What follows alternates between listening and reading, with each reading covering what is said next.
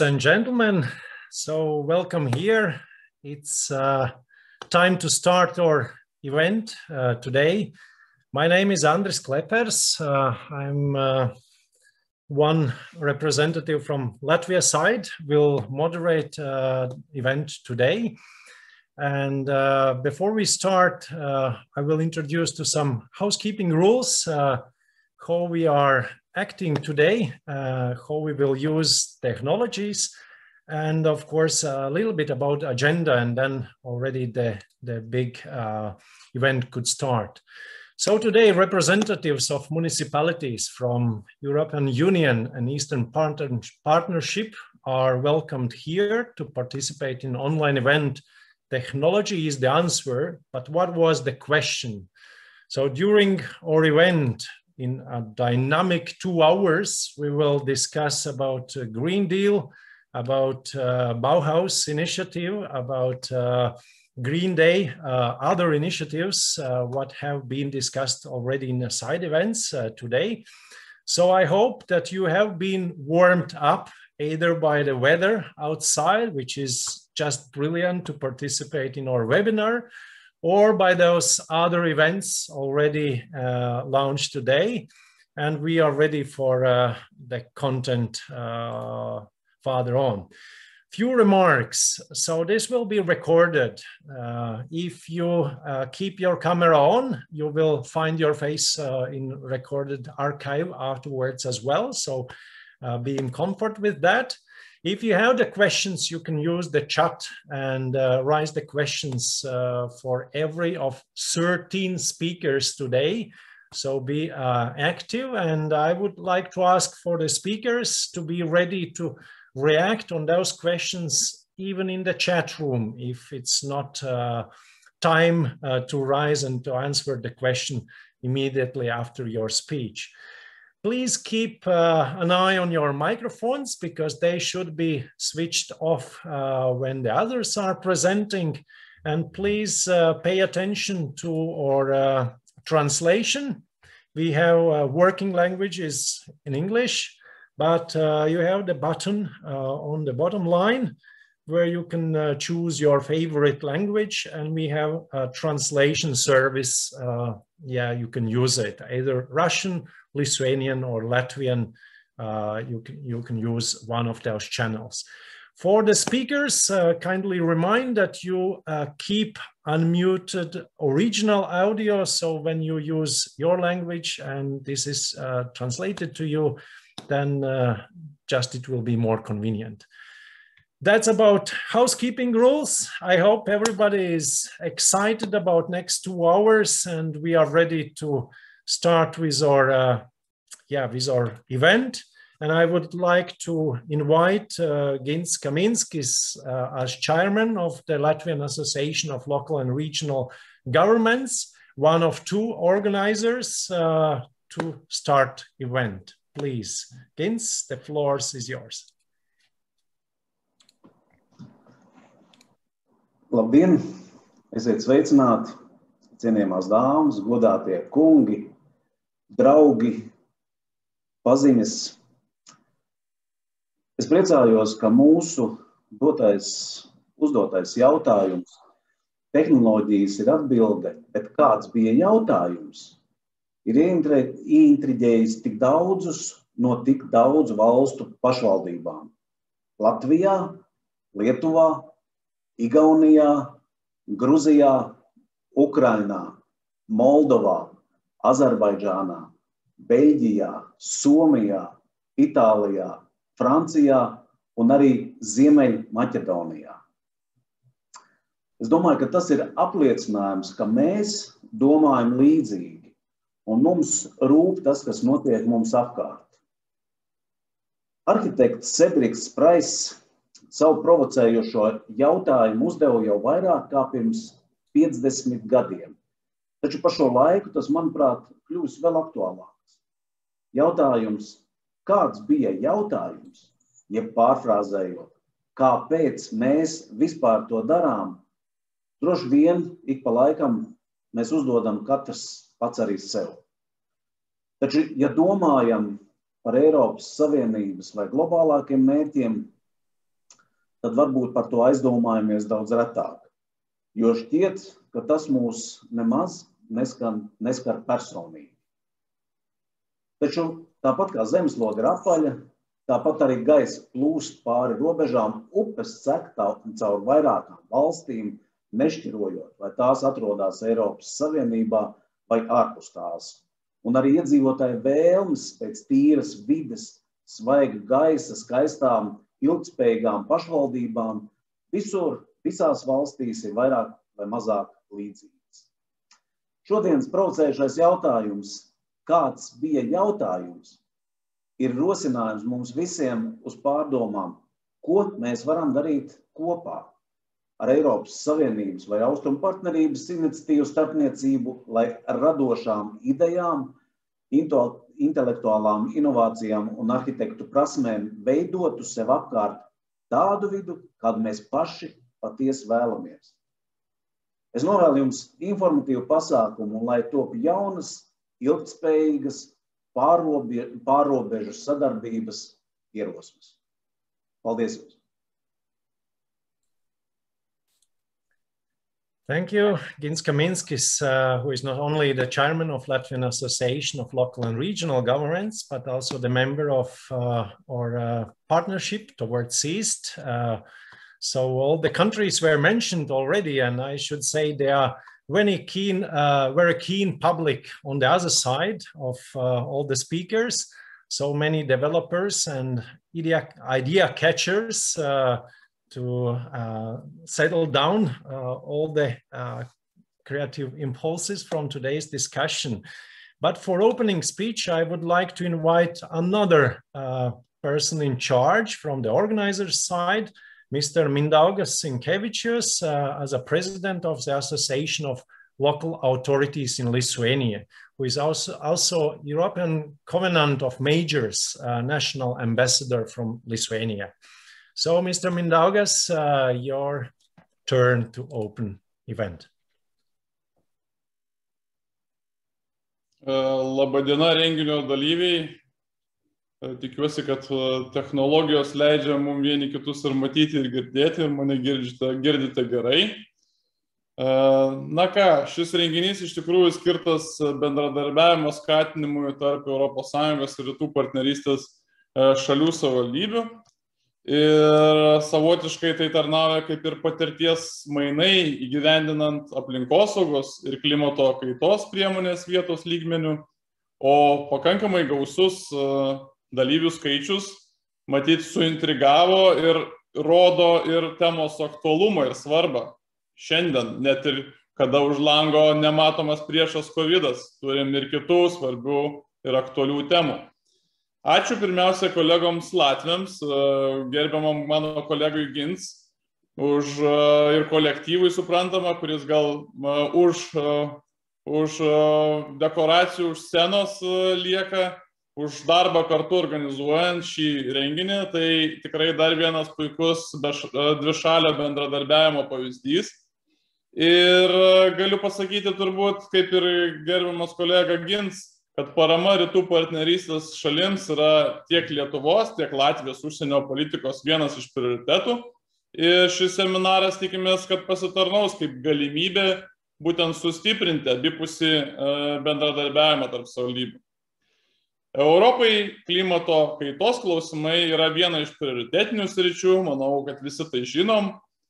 Ir tai rodo, kad Europos žaliasis kursas bei jo ambicingi tikslai, o tas tikslas, priminsiu, iki 2050 metų, kad Europa turi būti neutraliu klimatui žemynui ir pereiti prie žaliosios ekonomikos, skatinti žaliasis investicijas ir inovacijas ir panašiai.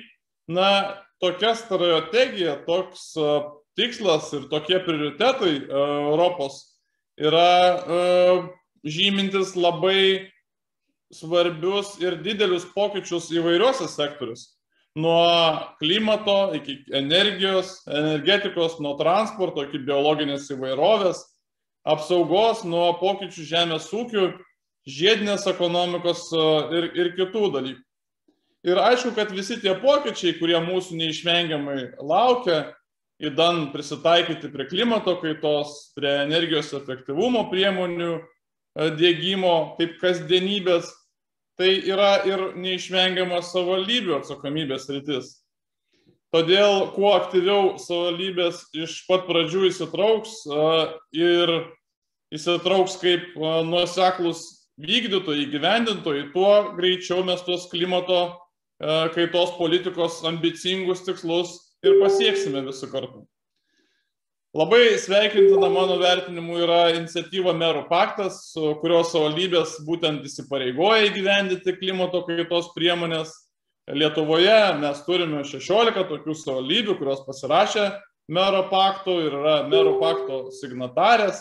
Aišku, 16 savivaldybių iš 60, tai gal dar toks nedidelis skaičius ir mano turbūt kaip mero pakto ambasadoriaus pareiga yra užtikrinti, kad Lietuvos savivaldybės kuo intensyviau įsijungtų į šią iniciatyvą, nes tikrai kiekvienas turbūt norim būti pažangus ir klimato kaitos sprendimai iš apačios į viršų. Matyt, ta logika yra būtina siekiant to ambicingų sėkmės tikslų. Tai aš tikrai nuoširdžiai tikiuosi, kad šis seminaras bus naudingas, nubrėž galbūt naujas kryptis ar gairės, sukurs prielaidas naujom idėjom, artimesniam tampriam dvišaliam bendradarbiavimui ir daugiašalių netgi formatu tarp ES ir rytų partnerystės šalių. Gero naudingo seminaro, dirbkime kartu dėl žalesnės, konkurencingesnės ir įtraukios Europos. Tai gal baigdamas čia taip dažnai naudojama tokia angliška frazė. Let's work together for a green, competitive and inclusive Europe. Good luck for us all. Thank you.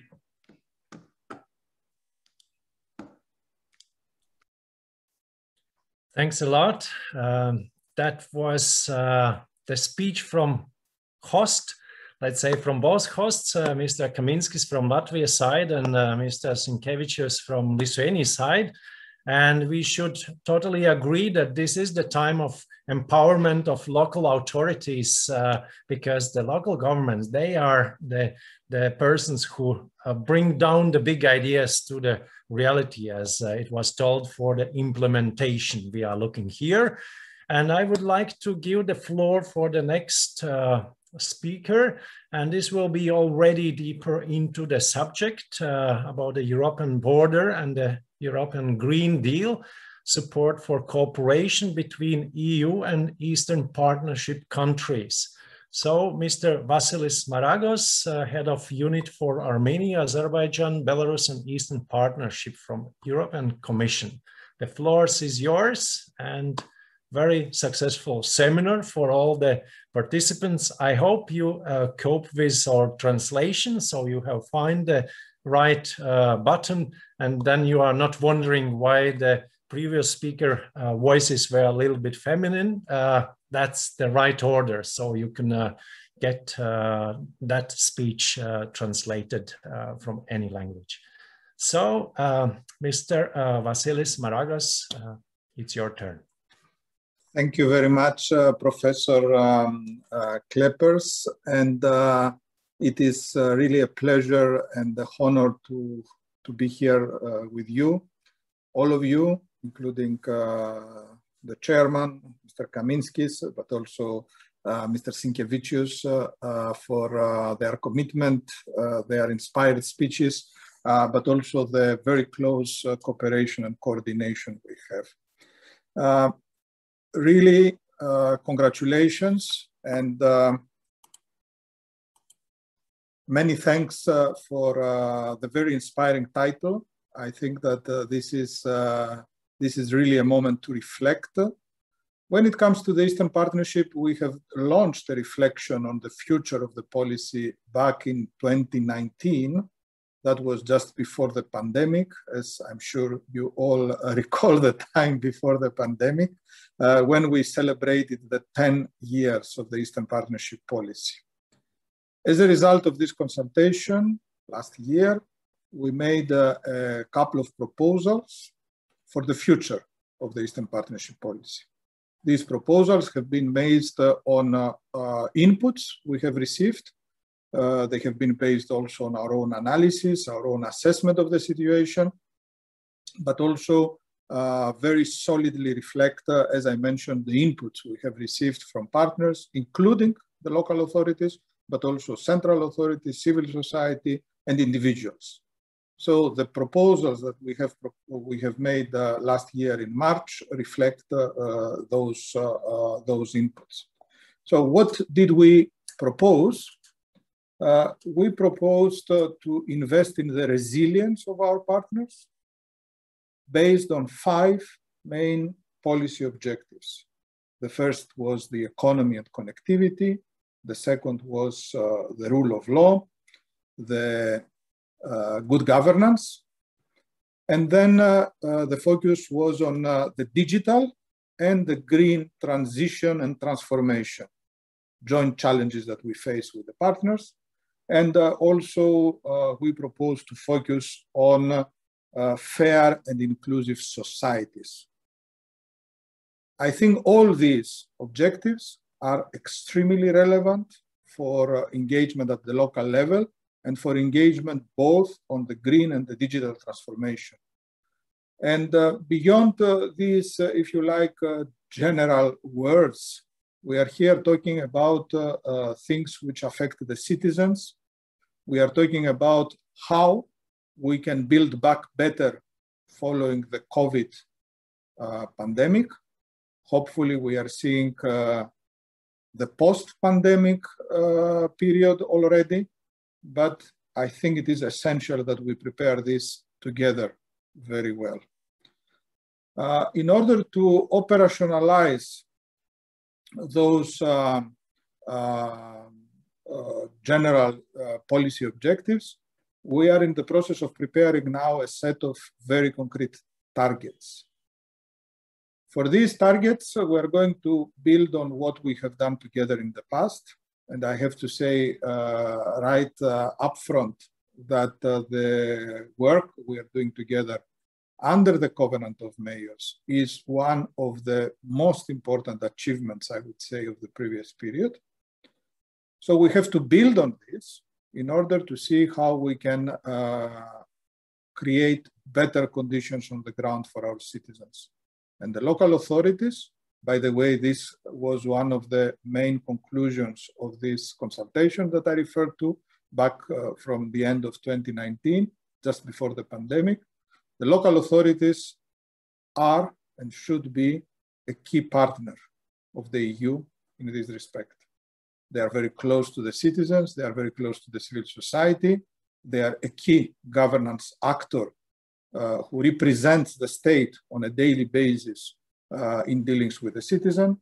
And of course, they are key when it comes to the green digital transformation, economic development, but also a new priority, we believe, which will become even more apparent in the coming period when we are going to present our new proposals to operationalize, as I mentioned, last year's communication on smart mobility. Smart mobility and green mobility at the level of the towns, the cities, but also in within the regions will be a key objective of our future policy. Now, how are we going to do that? In the past, as you know, through the Covenant of Mayors, we have invested in, first of all, in sustainable energy action plans. We have provided technical assistance. I think we have done very good work on this. Most of the signatories of the Covenant of Mayors have these plans. And in parallel, we have also supported representative projects, a number of projects in the whole region, to the total amount of around 24 million euro. These have been grant demonstration projects.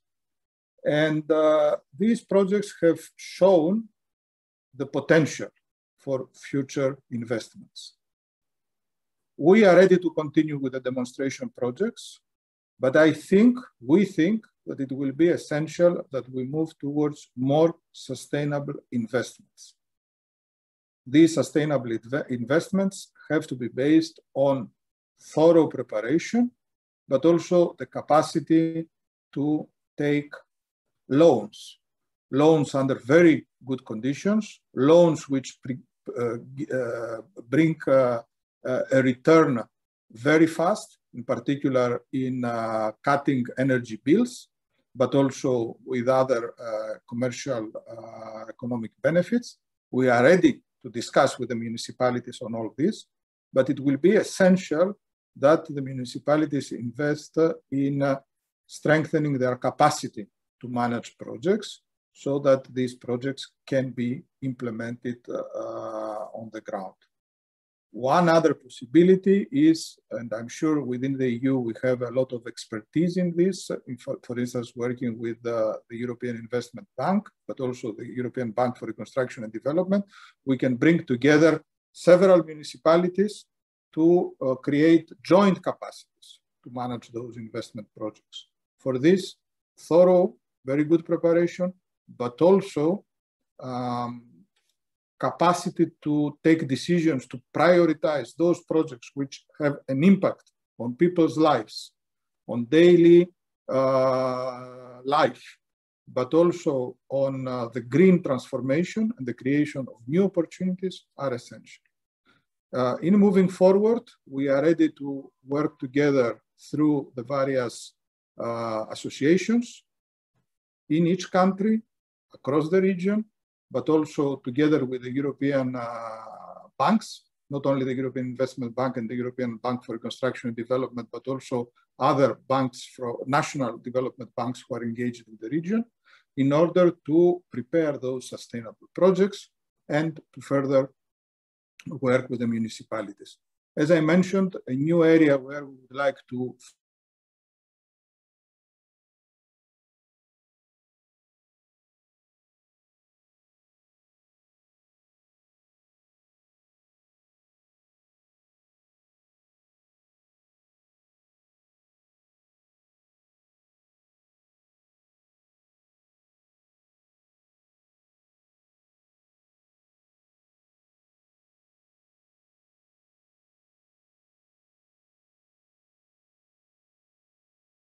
comprehensive but very important projects which address mobility issues in places like in cities like Tbilisi, for instance, with the EU with the blue buses, but also we are now expanding this into a number of cities in Ukraine, but also in Georgia. And we are ready to see if this or other similar projects on smart mobility, providing more comprehensive solutions to mobility may be implemented. I will stop here.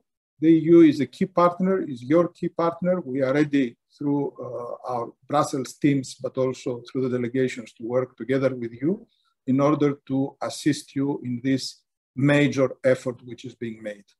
Finally, during the discussion, you are going to discuss a lot about the Bauhaus concept. As you know, this was one of the initiatives taken by President von der Leyen. Thank you very much for bringing this to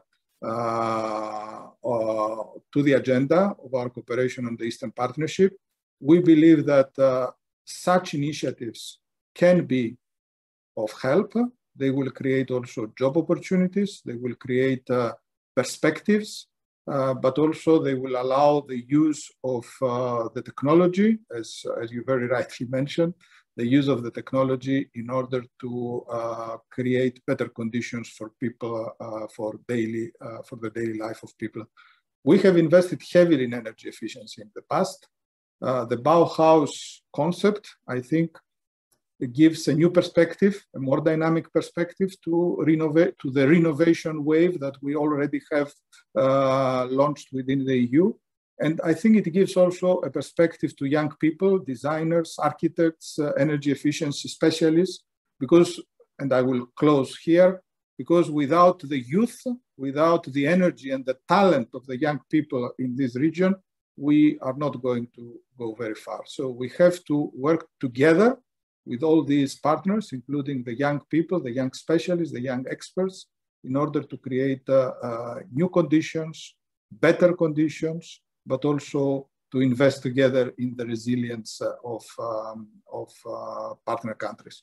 This will be essential, in particular, following the COVID pandemic, and also focusing on the Build Back Better, the post-COVID socioeconomic recovery. Thank you very much, Andris, and looking forward to the discussions later this afternoon. Thank you, Mr. Vasilis Maragos from European Commission. And that was really one of the key messages for today's discussion later on. And I apologize for those who heard with English language, probably some coverage of Latvian, so you have opportunity to hear how the Latvian voice is like a music. But further on, we will move to the next topic. And I should say that Mr. Vasilis Maragos already mentioned one of very interesting keywords, the sustainable investments. And if we speak about small municipalities, like Tauragė municipality in Lithuania, which is among the smallest, usually we think as local people, we should take any chance as possible. But then Green Deal and sustainable investments give a little bit another aspect how to look on any of those chances. And now to bridge for the next topic, how green is green, with some of the examples from municipalities in Europe, I would like to give the floor for Dovydas Kaminskas, the mayor of Tauragė Municipality Council. And his challenge will be to approve that really small municipalities can cope with those questions rather as the big ones. So Dovydas Kaminskas, the floor is yours. And once again, thank you, Vasilis Maragos, for your attention being in our event. Thank you, Andris, for the floor. I would like to thank for the presidents of the municipality associations, Mr. Mindaugas Sinkevičius and Mr. Gins Kaminskis. So Kaminskis is now from Latvia side, and now I'm Kaminskas from Lithuanian side as well. So now we're even. So I would like to show some a presentation, very short one, about what we are doing here in Tauragė, and I'll try just to tell what projects are the main projects, what spheres of influence we think are the most important in this world and in this phase of the world, and yeah, I'll just start maybe. So one of our main goals and missions, visions is the sustainable and smart public transportation. So first of all, we have prepared the sustainable mobility plan, which is the main document for this sphere. We have electric buses right now riding in Tauragė. We have right now 3. We bought 2 more this year. They are coming in the autumn, and we are planning to buy 5 more electric buses in this year. So next year, we believe that it will be 33% of public transportation used in the city area will be electric. So it's really good for our citizens. Therefore, we started free public transportation. We introduced it. We calculated all the risks and calculated how many money we get from our citizens.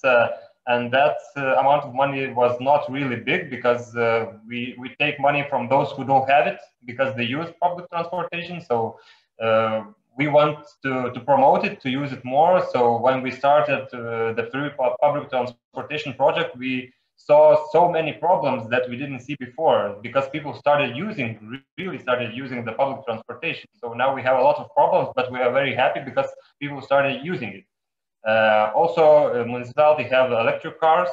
We plan in the next maybe 2 to 4 years change all of them that in the municipality, and until 2030 we can change in all the public sector of Tauragė. We hope that we will do that. Right now we are doing the Tauragė Plus, Tauragė municipality and 3 other municipalities around us.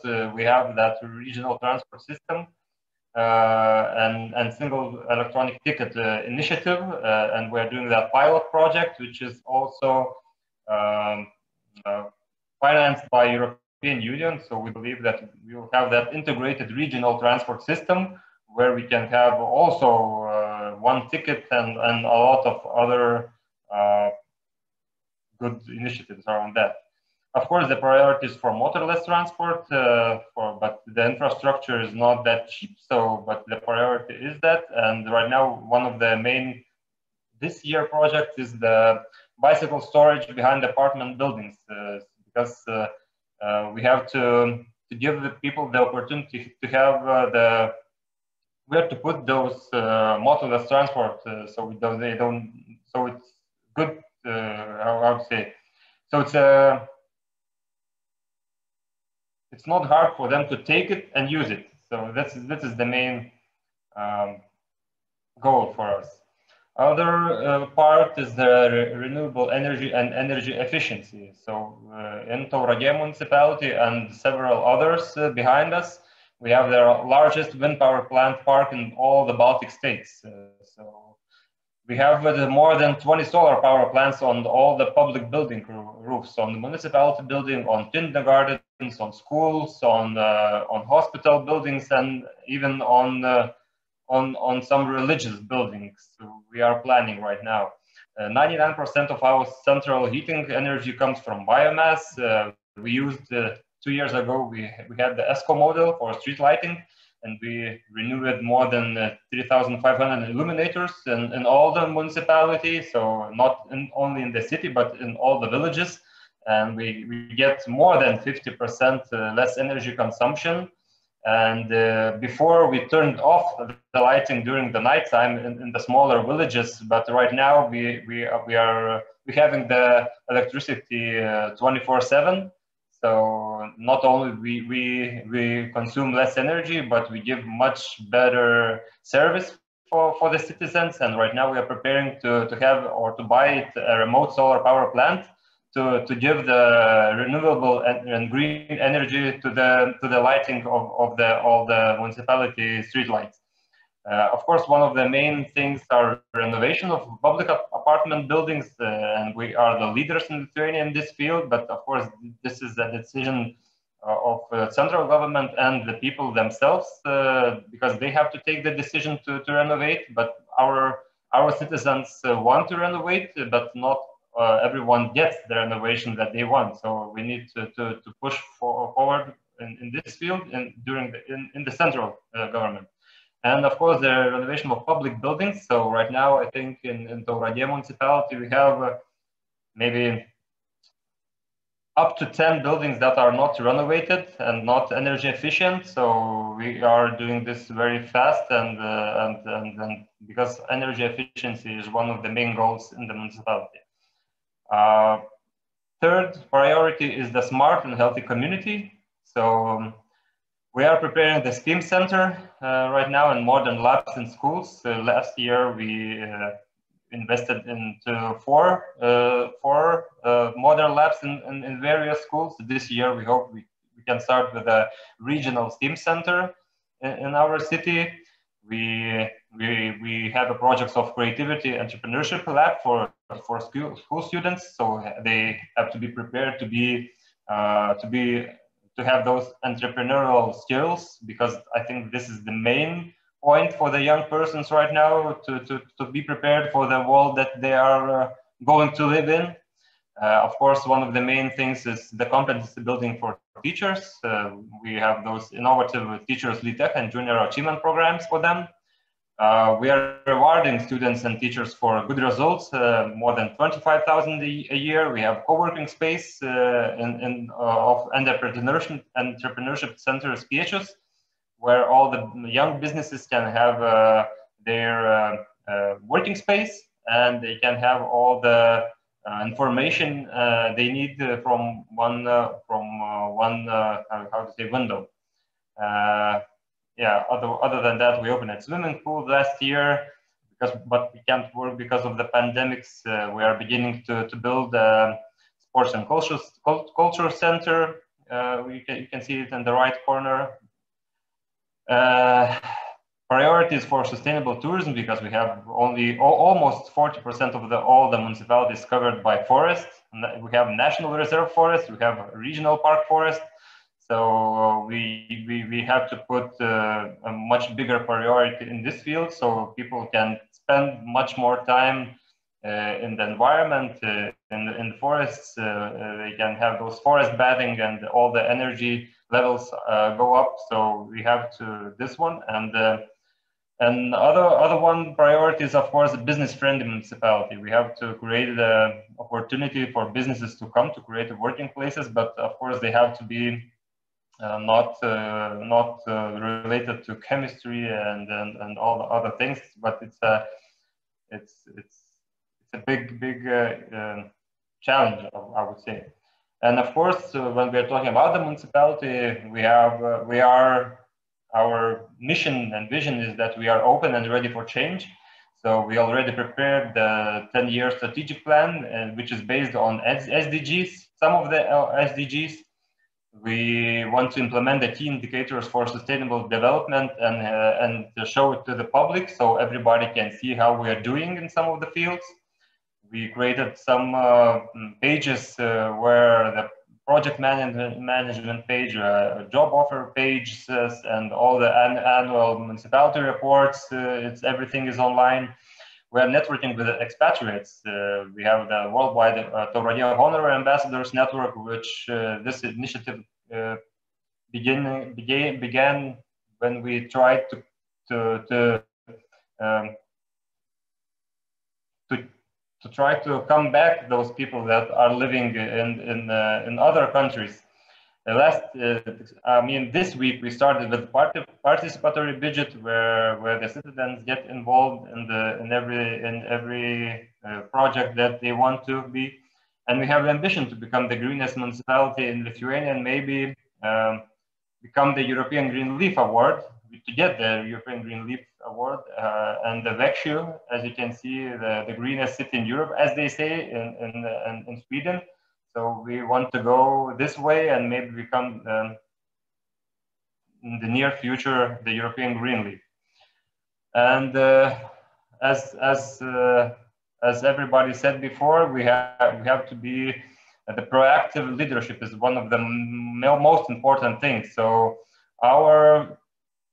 we think that we are too small to change the world, but big enough to show example. I think that's how all municipalities should look at this sustainability future, because when we see a future like that, then we are like one by one, we are too small to change the world, but together, if we want to show the example, and then together, then we can change the world.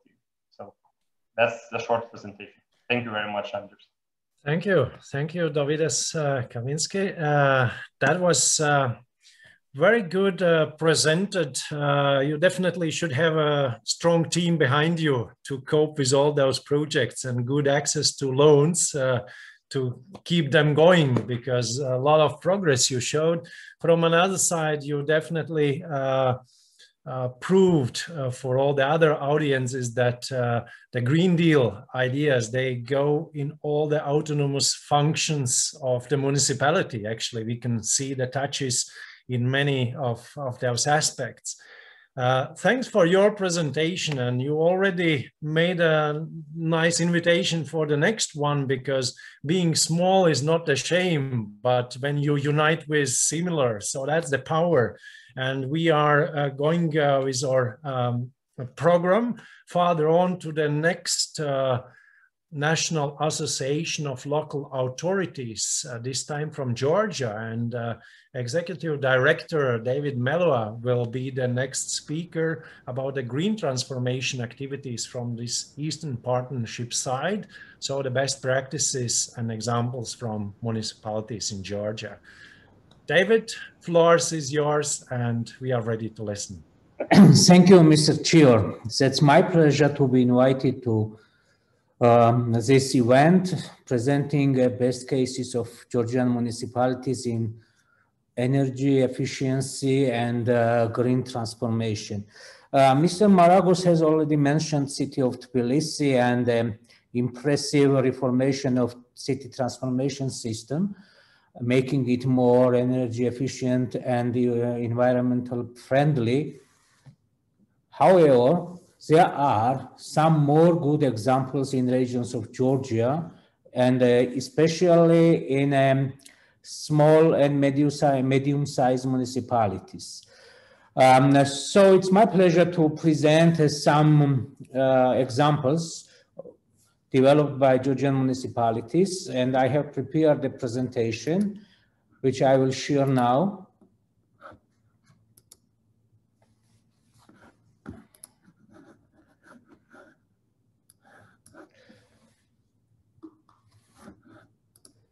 So I hope it's visible on your screen. So first of all, I would like to make a brief Just you can make it a bit bigger for the whole screen. Just a minute.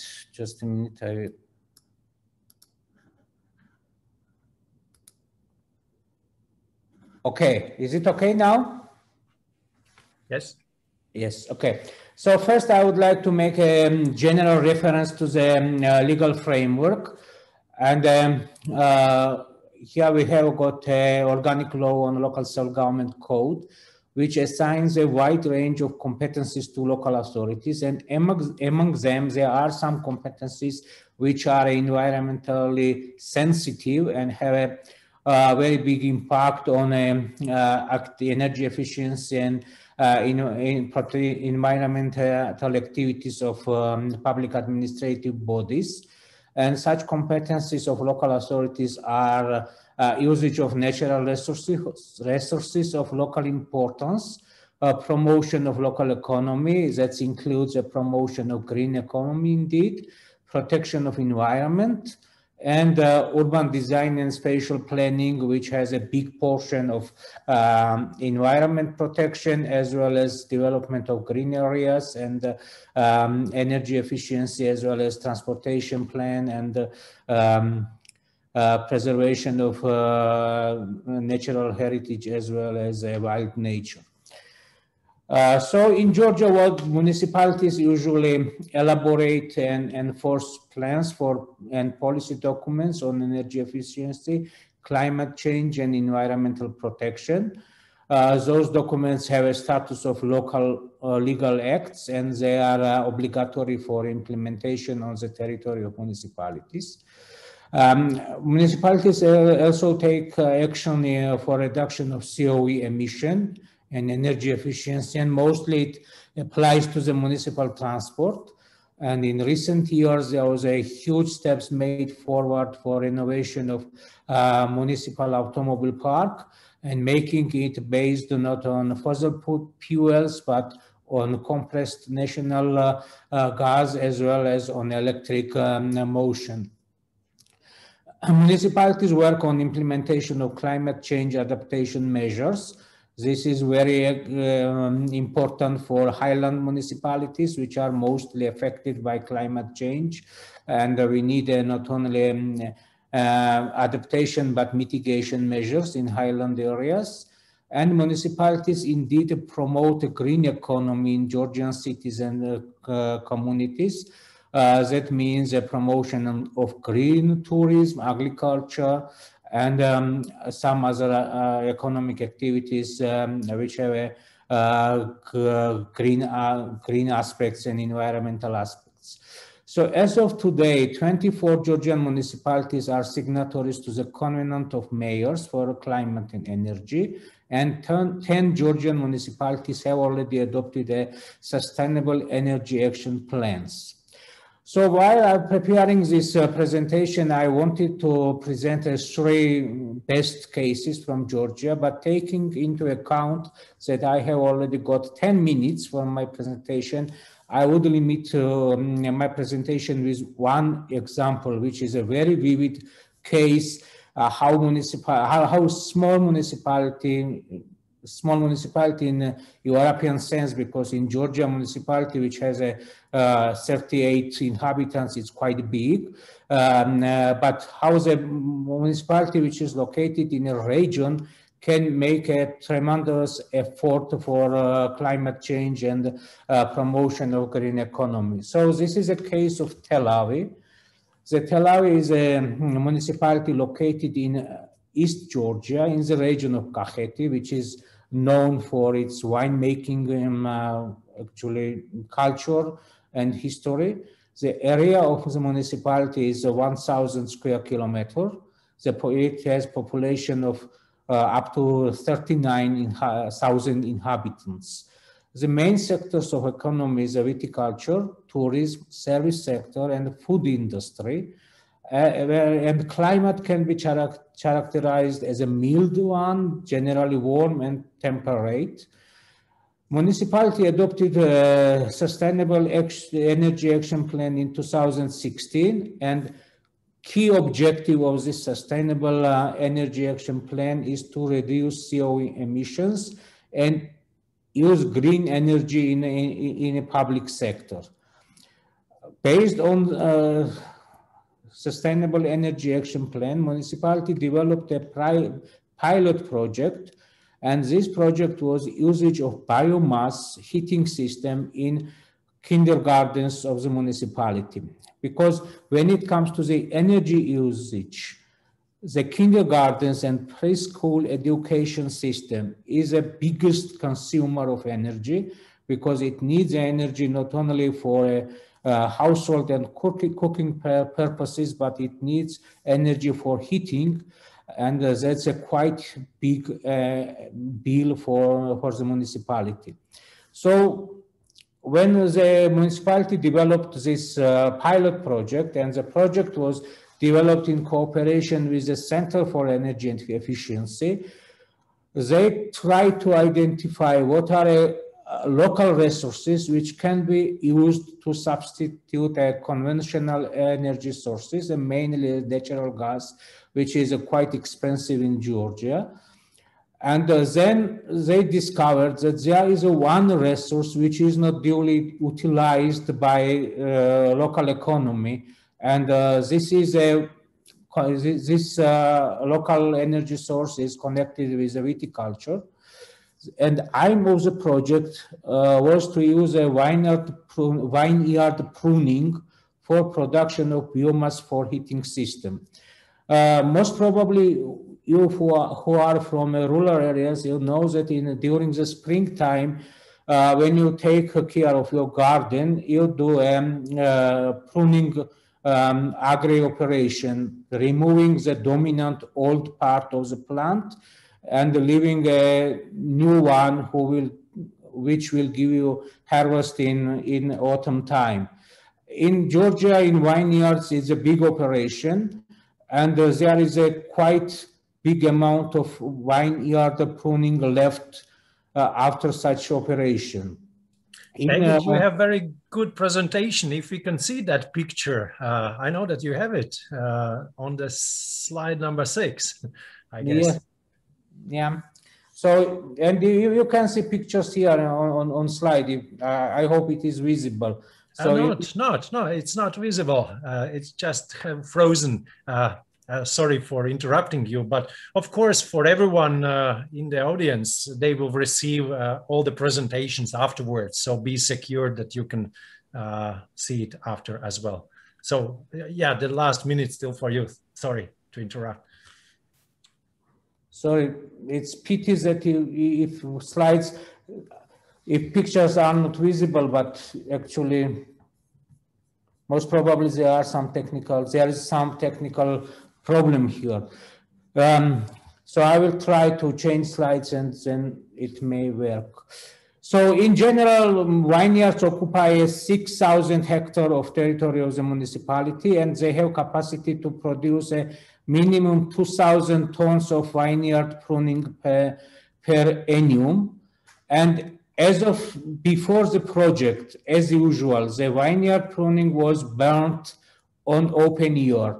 and that created an additional danger to environment. And that was a quite big problem, because in 2019, the government of Georgia actually adopted a new legislation, and according to this legislation, it is prohibited to burn agricultural products as well as vineyard or garden prunings on open air. And taking advantage of this new legislation, municipality developed a new initiative and somehow started dialogue with farmers to use pruning produced in vineyards for heating purposes. What municipality did, actually, using this cooperation with the Center for Energy Efficiency, and thanks to the grant provided by the European Union, the municipality bought and purchased the specific equipment for collection and processing of vineyard pruning. And the final product of processing of vineyard pruning was to produce briquettes for heating purposes. Then special agreement was signed with farmers and vineyard owners, and the municipality reached agreements that farmers and vineyard owners, they will supply pruning on a reasonable price. And that was a big deal as well, because it has a positive impact of local economy. Then municipality selected one pilot kindergarten because the technology was quite new, and first it needed to be tested duly. And that was one kindergarten in remote village. And they renovated kindergarten according to the energy efficiency standards. And they also installed a specific heating system which works on the briquettes and uses a pyrolytic burning of briquettes to boil water. So, as well as this gives additional incentive to the local population, actually, to collect these vineyard prunings and store it, because now they had the opportunity to sell it instead of burning it in open air. Municipality also organized a media campaign to make farmers aware about negative impact of burning of vineyard pruning on environment as well as on the health of population. And also municipality informed farmers about opportunity to get to make money selling this agricultural material to the municipal company who was in charge of processing, or who is in charge of processing vineyard prunings. So what was a specific results of the project? The energy bill for the kindergarten, where this innovative heating system was installed, has been reduced by 76%, because now they used not natural gas for heating, but they used this biomass heating system. CO2 emission by that particular kindergarten was reduced by 21%.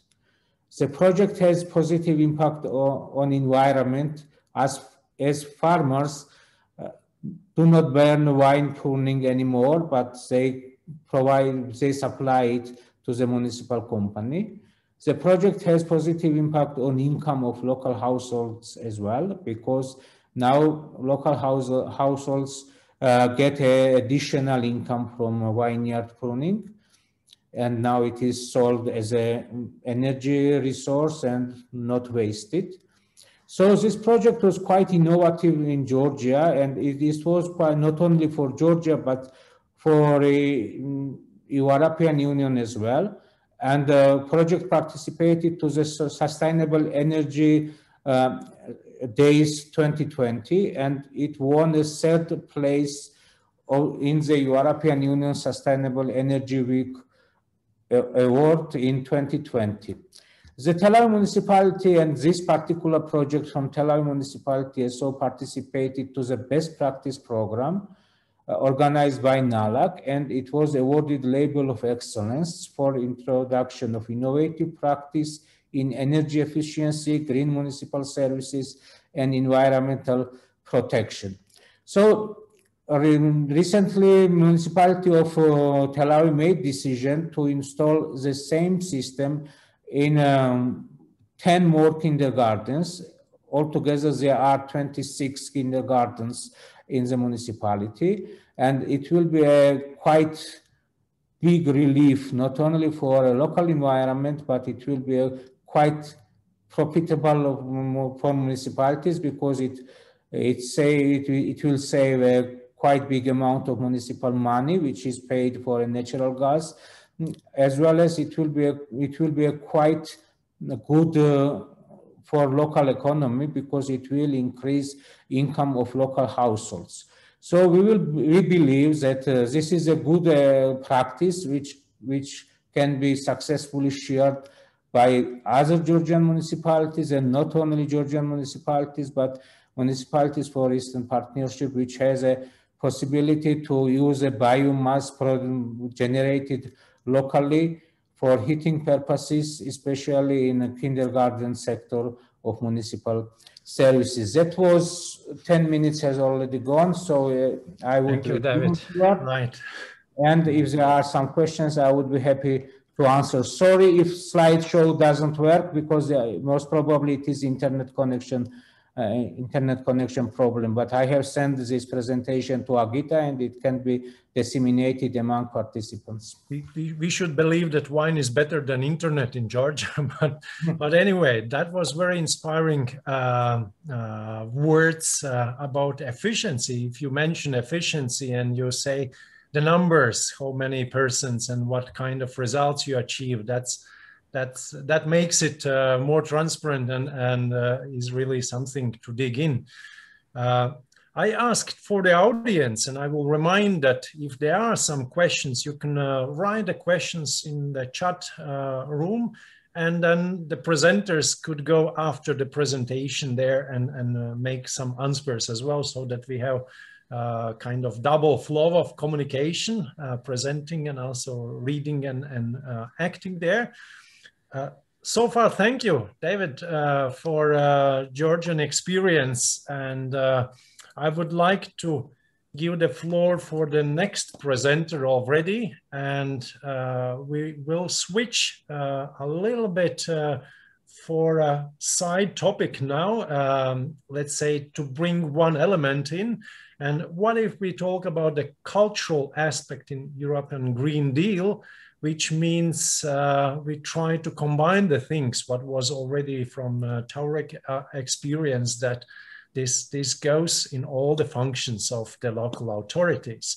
So I would like to invite for the next presentation, Markku Markkula from Finland as EU Covenant of Majors, from National Ambassador from Finland as a chair of the Espoo City Board and president of the Helsinki region, so that you share your vision about transformation as innovation and the good governance. So as Finns would say, tervetuloa, the floor is yours, and we are keen to hear your message.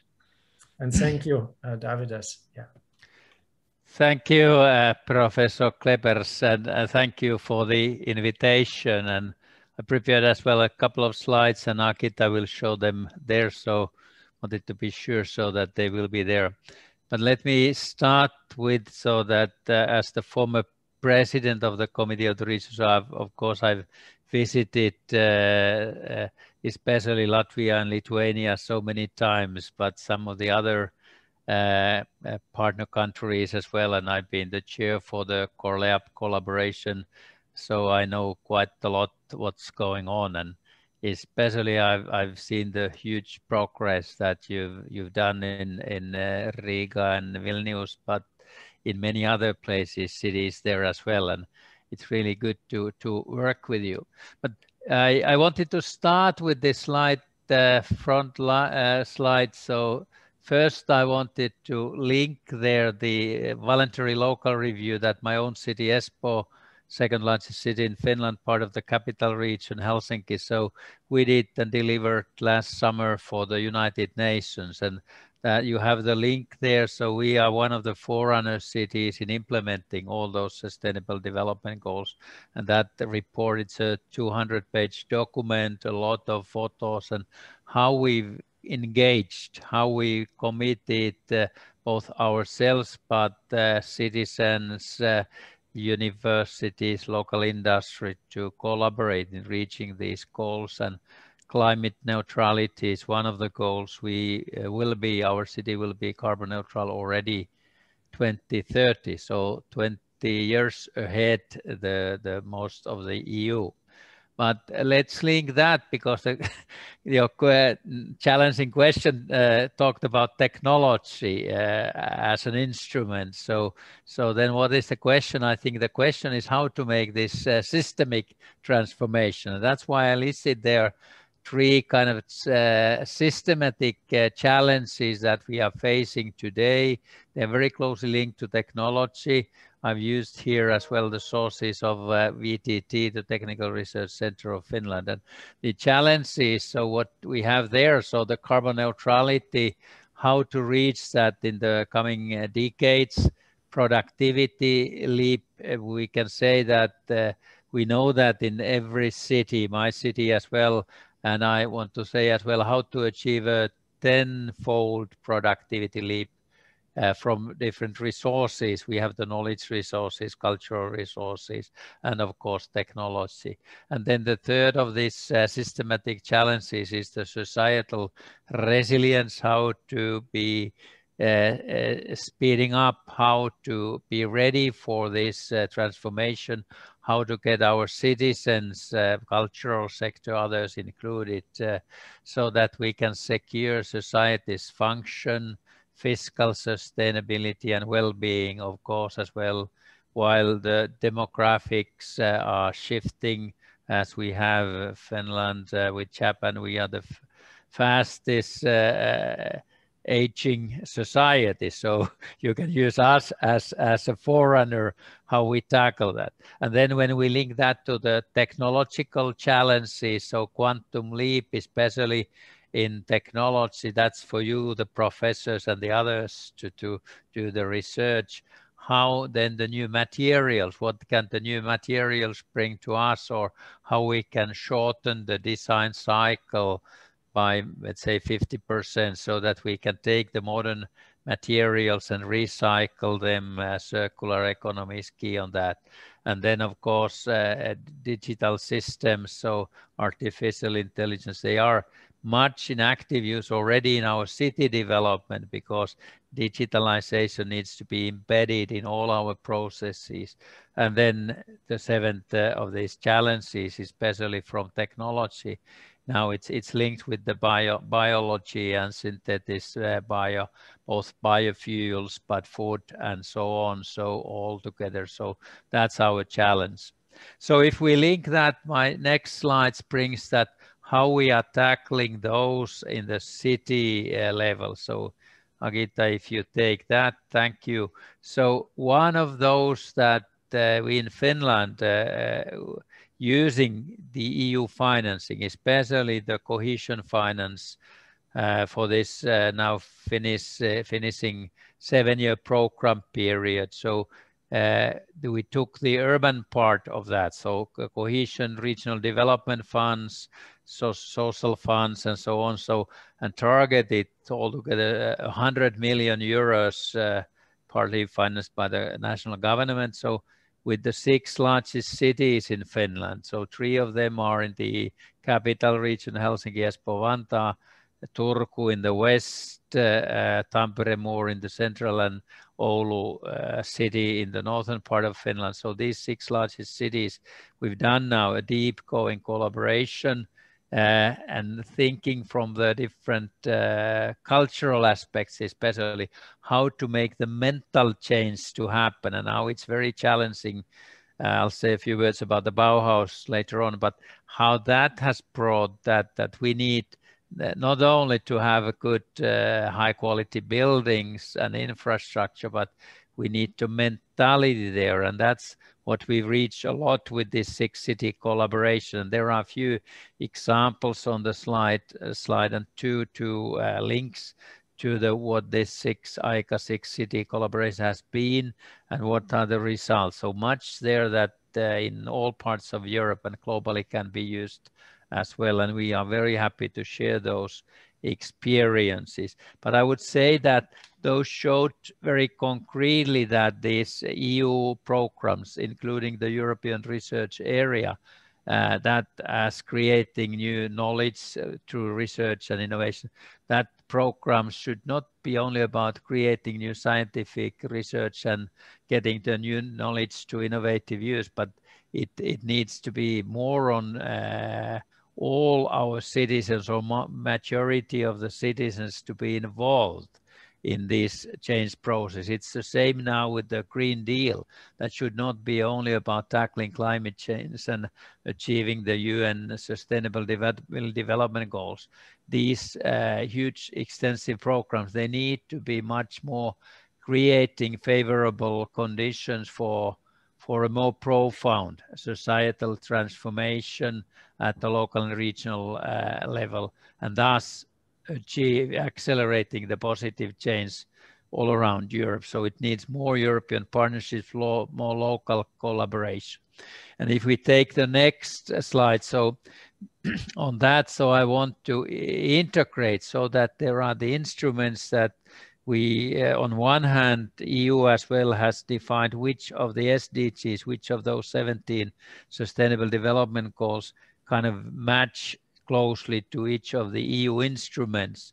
But as well, so now this Green Deal Committee of the Region, where I'm together with a few others that are there as well. So we have 350 members altogether, a Committee of the Region as really the EU instrument part of the official decision making, representing cities and regions. So we have now created not only to have the Green Deal as a general one, but Green Deal going local. And now last week we just launched the special campaign, what this Green Deal going local means. So it's both on this political pillar, but as well communication pillar, so that we can do more. And then we are together with those committed cities, especially the ones that are now on the governance of mayors, member municipalities, member cities. So we can be really instrumental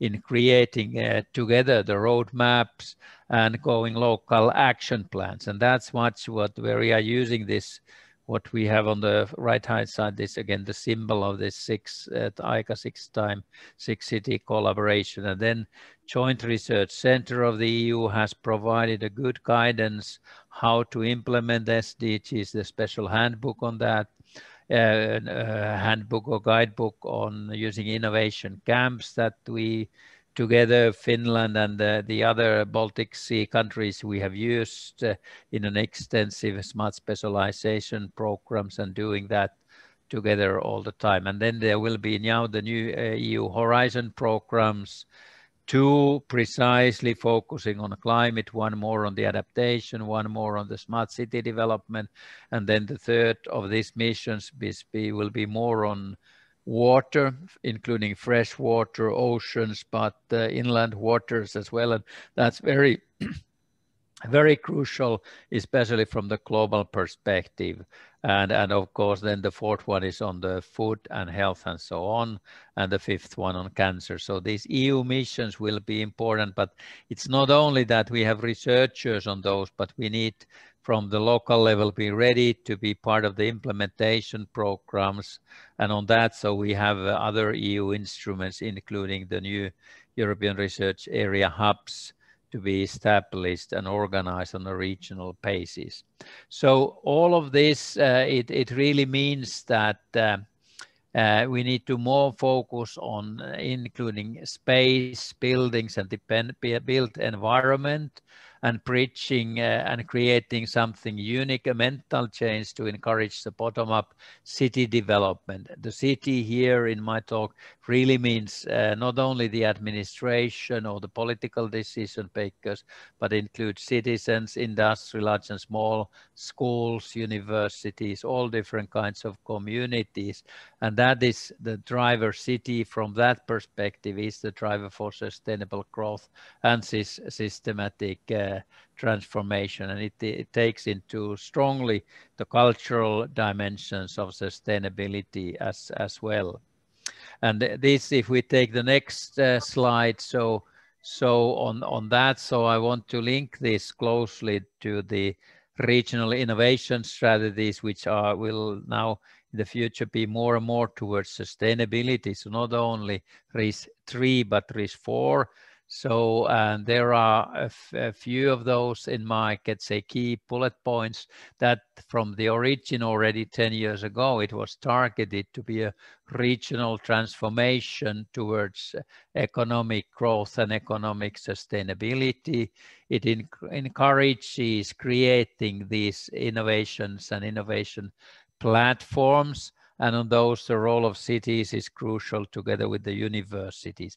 There we come what is close to both these going local action plans, but as well with the new Bauhaus, because there is the ecosystem development, local regional innovation ecosystem, which is an excellent example of what the new Bauhaus can mean in science, bringing art and real life practice together, and how the transformation can be made to happen. All key actors are part of this kind of movement, Bauhaus movement, orchestrating an enormous number of different projects, collaborating and measures, people operating together. And this is as well what we all EU countries should use our recovery financing and the Horizon Europe programs together with the cohesion funds.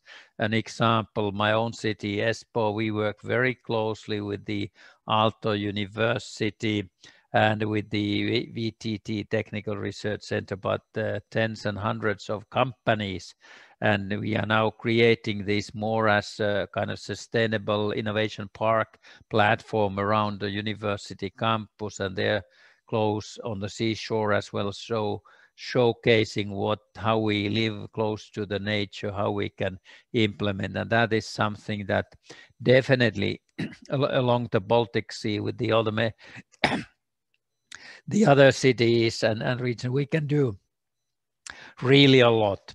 And there on the right, so this graphics, it's how our Helsinki region kind of part of our smart specialization strategy graphics, that we focus especially on climate neutrality, on what does this all green and digital mean for the citizens, and then how to do the industrial transformation. And then the activities are kind of orchestrated together. And that is what we can do much more to with the other cities and regions in Europe and in the Eastern Partnership countries as well.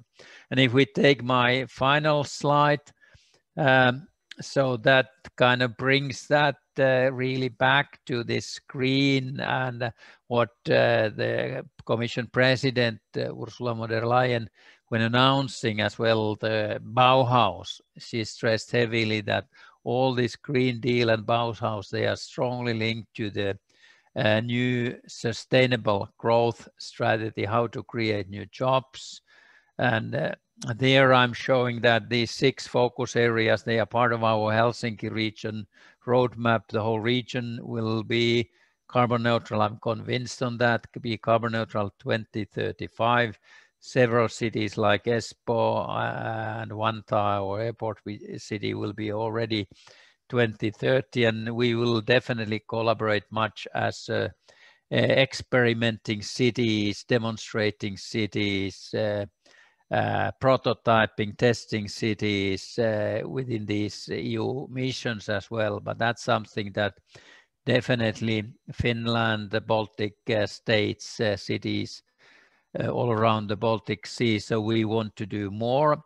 I have there as well a report on the right-hand side. You can find that when you Google that from the Commission publications, place-based innovation ecosystem. That's the report that the Joint Research Centre of the EU did already, analyzing our Espoo Innovation Garden, the city structure, how we collaborate with the researchers.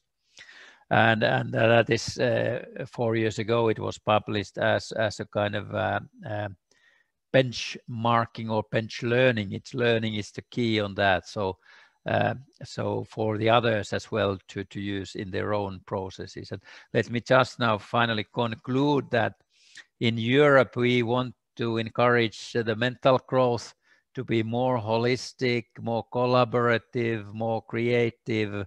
And that's the approach towards the better built environment, better infrastructure, which is the responsibility of cities together and municipalities together with the local industry.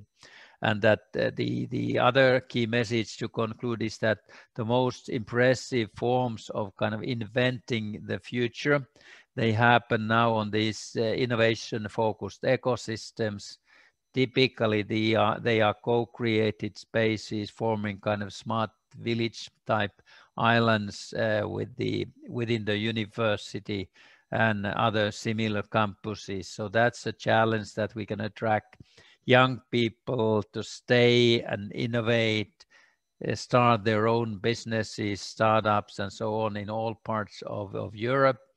And this is a learning experience, experimenting experience, and scaling up through what we have: living labs, future centers, innovation camps, and other that kind of activities where especially the young people are really the key actors. And this has started to move the movement, and this is getting the young and this industrial participation so strong. That has been the key instrument for us in the Helsinki region to become the most innovative region in the EU according to the recent Innovation EU scoreboard. So thank you very much, and let's be in touch. Thank you. Very impressive.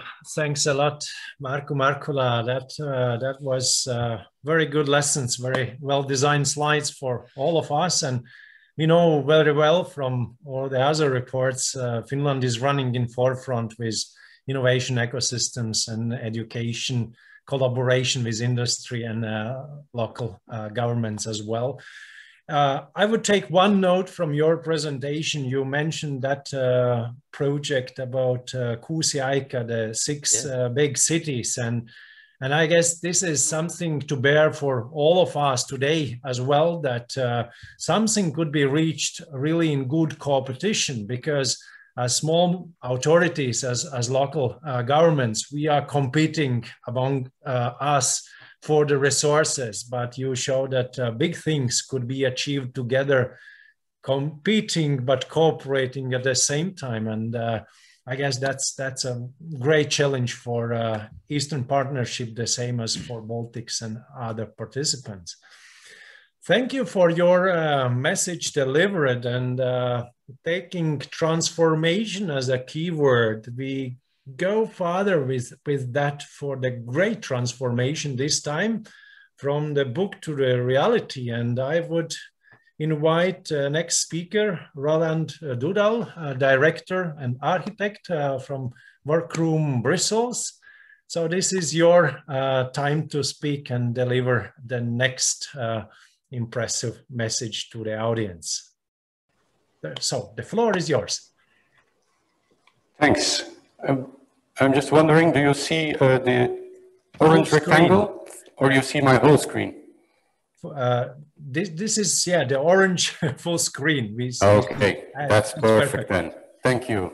Just to be sure, thank you very much for inviting me. It's a great pleasure to talk for so many important people from the other sides of Europe, in the north or in the east.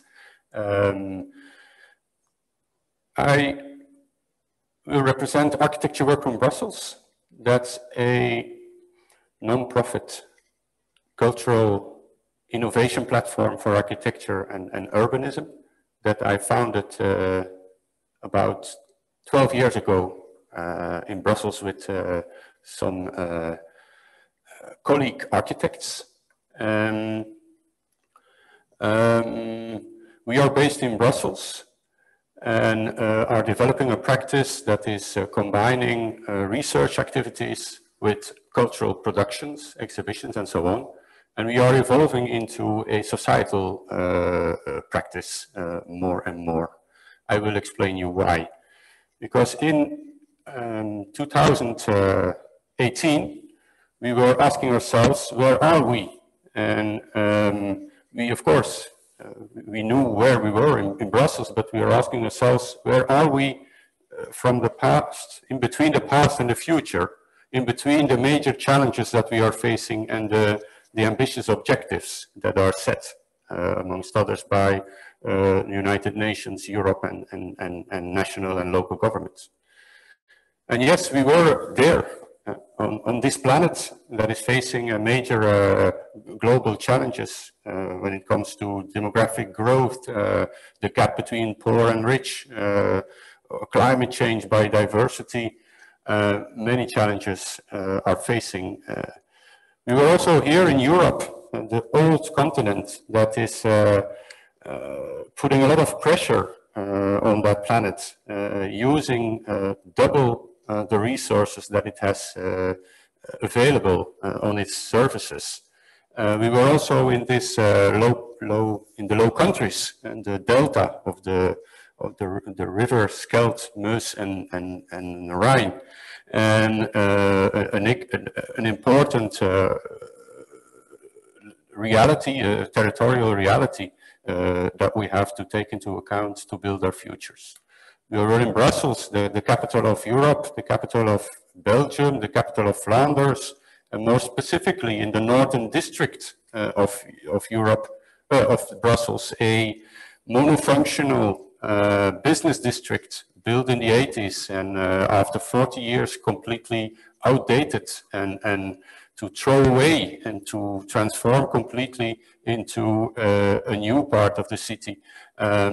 We were especially in this building, an old-fashioned office tower, empty, waiting in the period in between the old tenants and the newly renovation that is taking place right now to make this building into a multi-use, vibrant new part of the city. And we put this quote on the tower, "The future is here," and we were asking ourselves, whose future is here and what is the future? What kind of future is here? And if we even would know what kind of future we want, how are we going to get there? So we took the building as a stage, as a test site, and we set up a public parkour, an exhibition in the tower. And the starting point was this statement that we start to understand more and more that we have somehow a problem, because we agree that we have lived at the expense of our planet and that fundamental change is urgent, as also mentioned by previous speakers.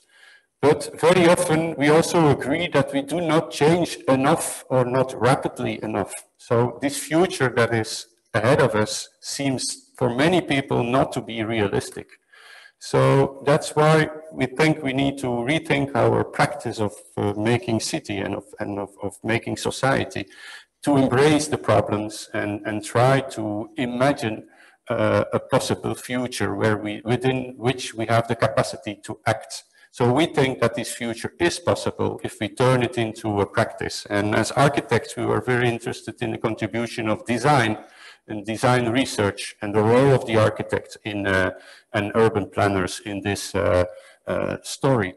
So we collected innovative practices in the architectural and the urban planning field, and many of those exist, but very often they are rather fragile and also working in niche of society and not working together in a practice of practices. When we look at the architectural practice in particular, the architect used to give the answer to a clear question. And that's then an architecture with a big A. If you make a nice nice museum, a nice school building, the best possible answer for the question.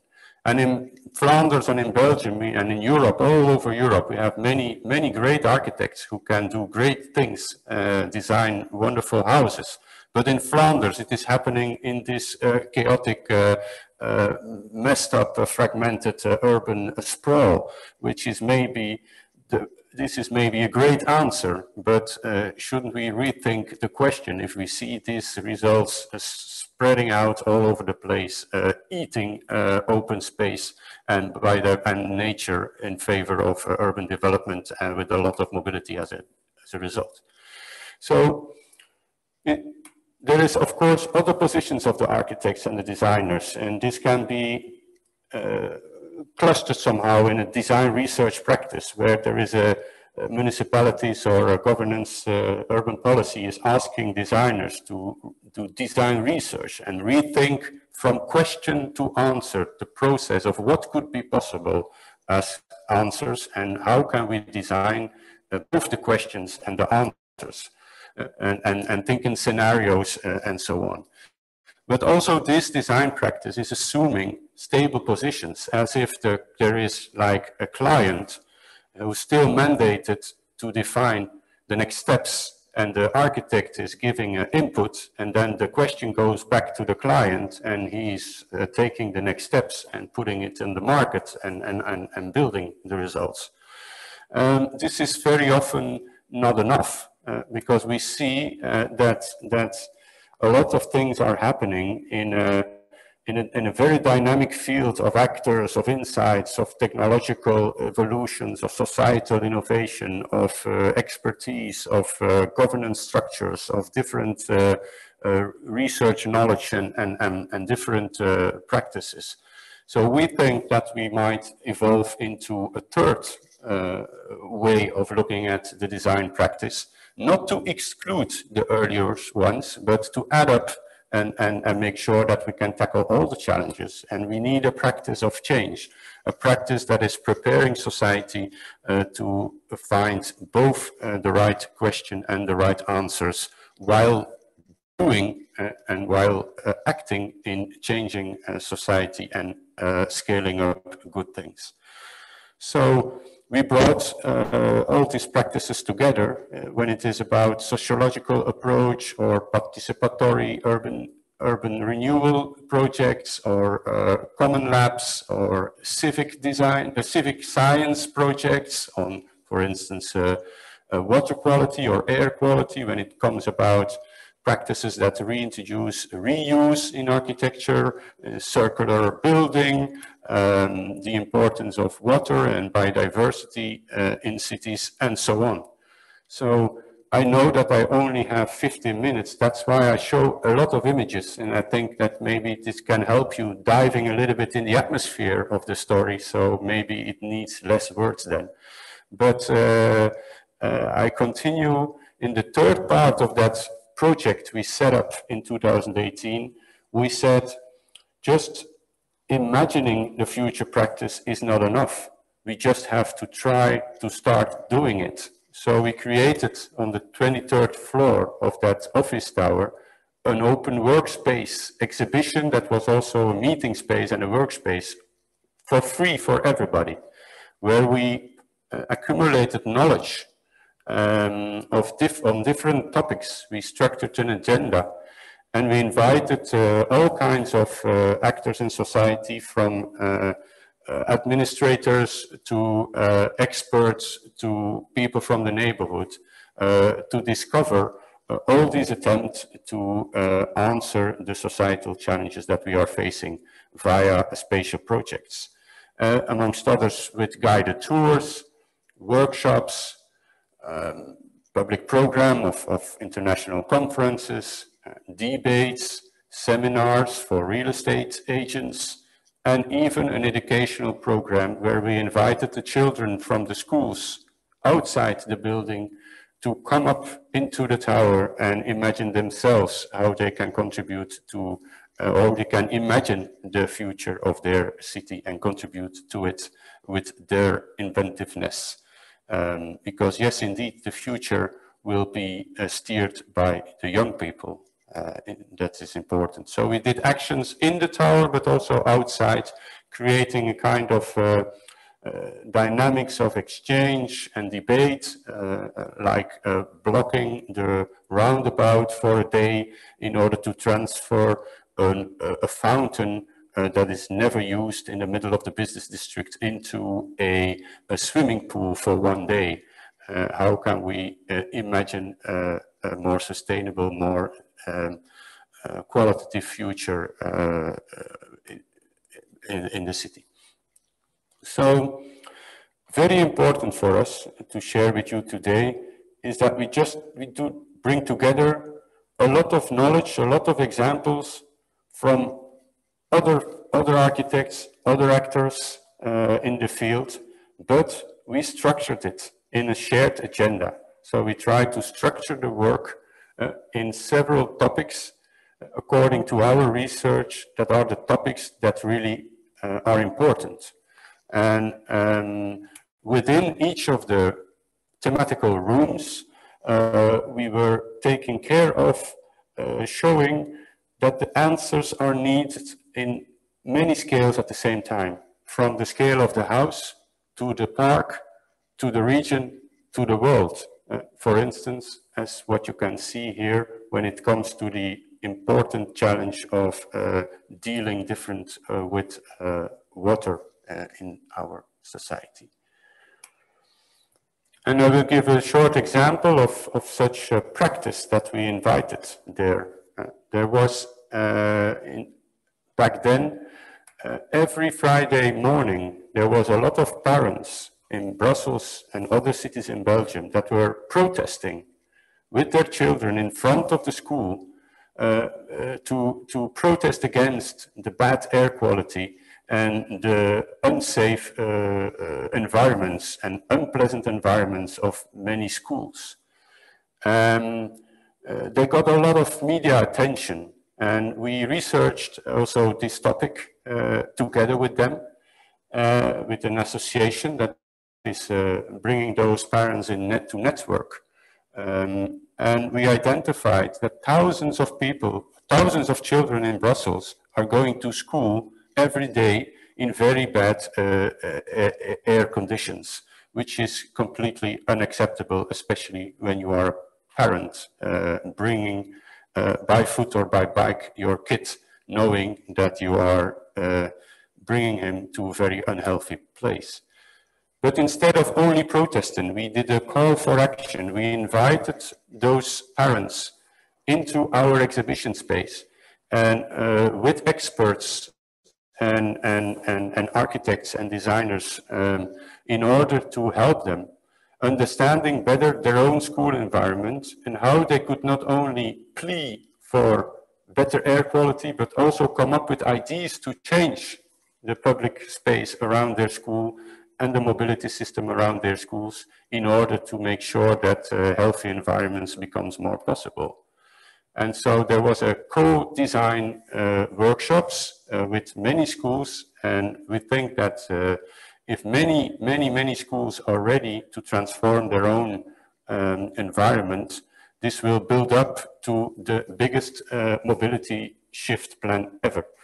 And out of these experiences, we also are working with those associations now on transforming streets into climate streets and trying to redistribute public space so active users, cyclists and walkers are privileged in a green and pleasant environment, so the modal shift would really take place and air quality would increase in this kind of places. And this is now had an enormous impact on politicians at the local elections, and many municipalities are now introducing school streets, trying to make schools more healthy and more safe for the children using it every day.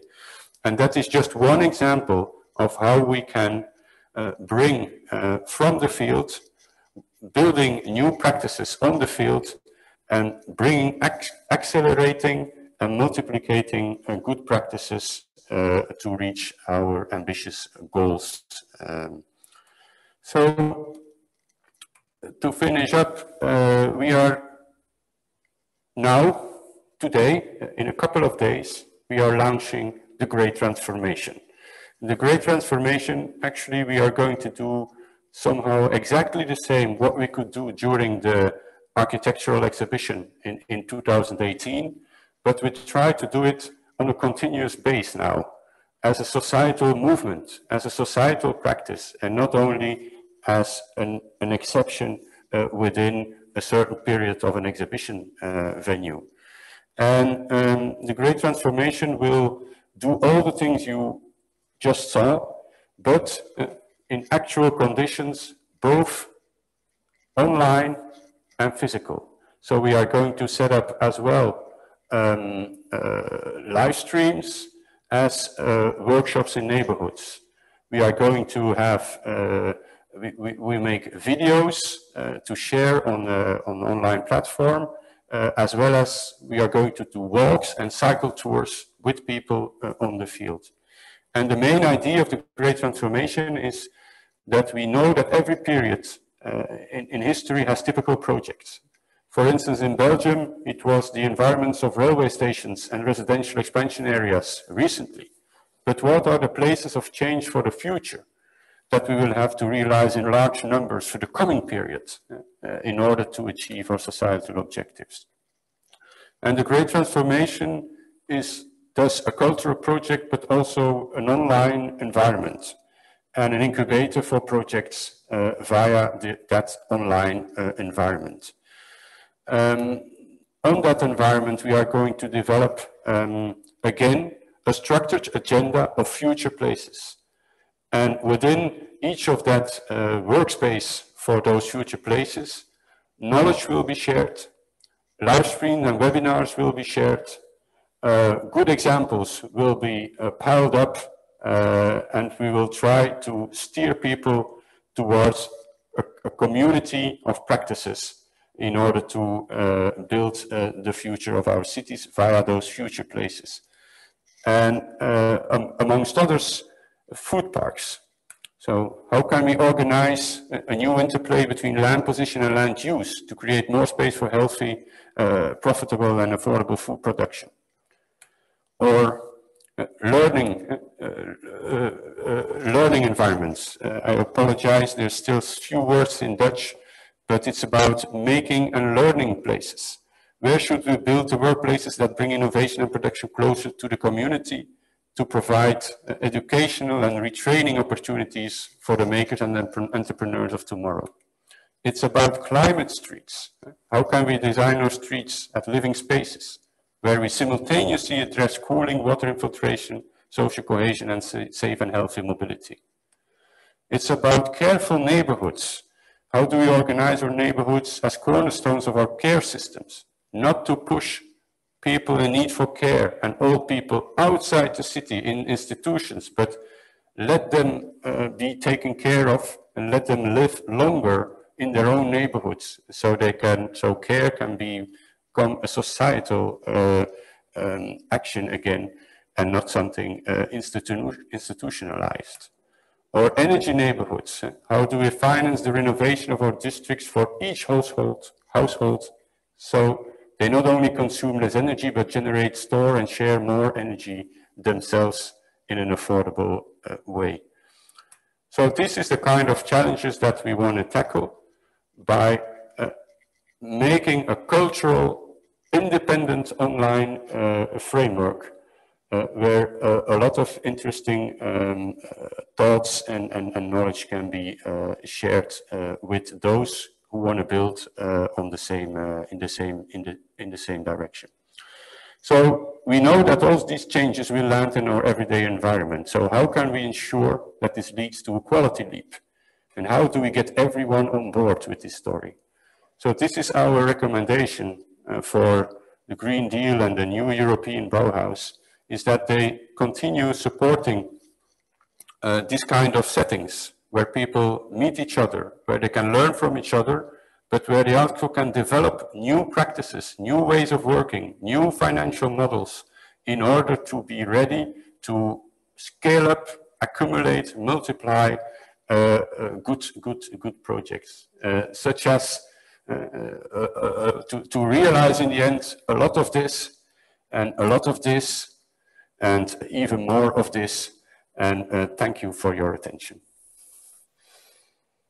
Thanks a lot, Roland. That was great impulse for a lot of participants today, almost 80 at the moment in the platform. And just as from the planners and politicians side, we should say thank you for the architects about this design thinking. And probably one message you brought that the value of the architectural thinking and this design framework is that it stays non-fragmented. Everything should run smoothly, and this is what we sometimes see in our, let's say, the past planning processes, that not everything is like that from this design approach. I like you mentioned this participatory approach alive. It's not just as idea, but really you have this space, but what to do with it and how to come to the real results. And that was a good showcase. I think this is something to learn for all the local authorities as well for the nearest future, that this participation of the local communities and the local leaders, they really have those futures and visions, and we should listen carefully. But of course, here the erudition and professionality should come in, how to sort out what could be valuable and what is just nice creativity. And this is very big responsibility. Thanks a lot for your presentation. And we are balancing between great content and timing, what speeds us up to the next presenter. And if some questions appear, please stay some minutes still to see if there is something to answer in chat.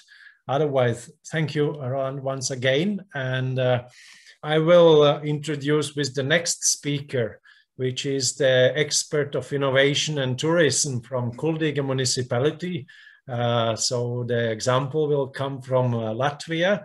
And Artis Gustavskis is the one who will speak about Bauhaus ideas implemented in the municipality of Kuldīga.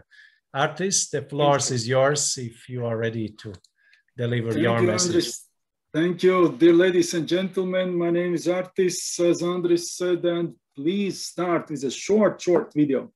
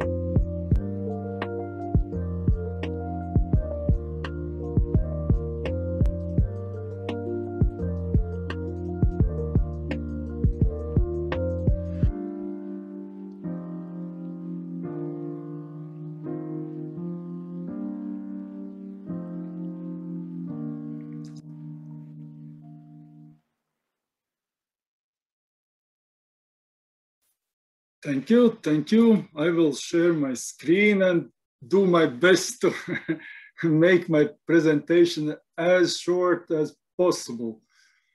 Well,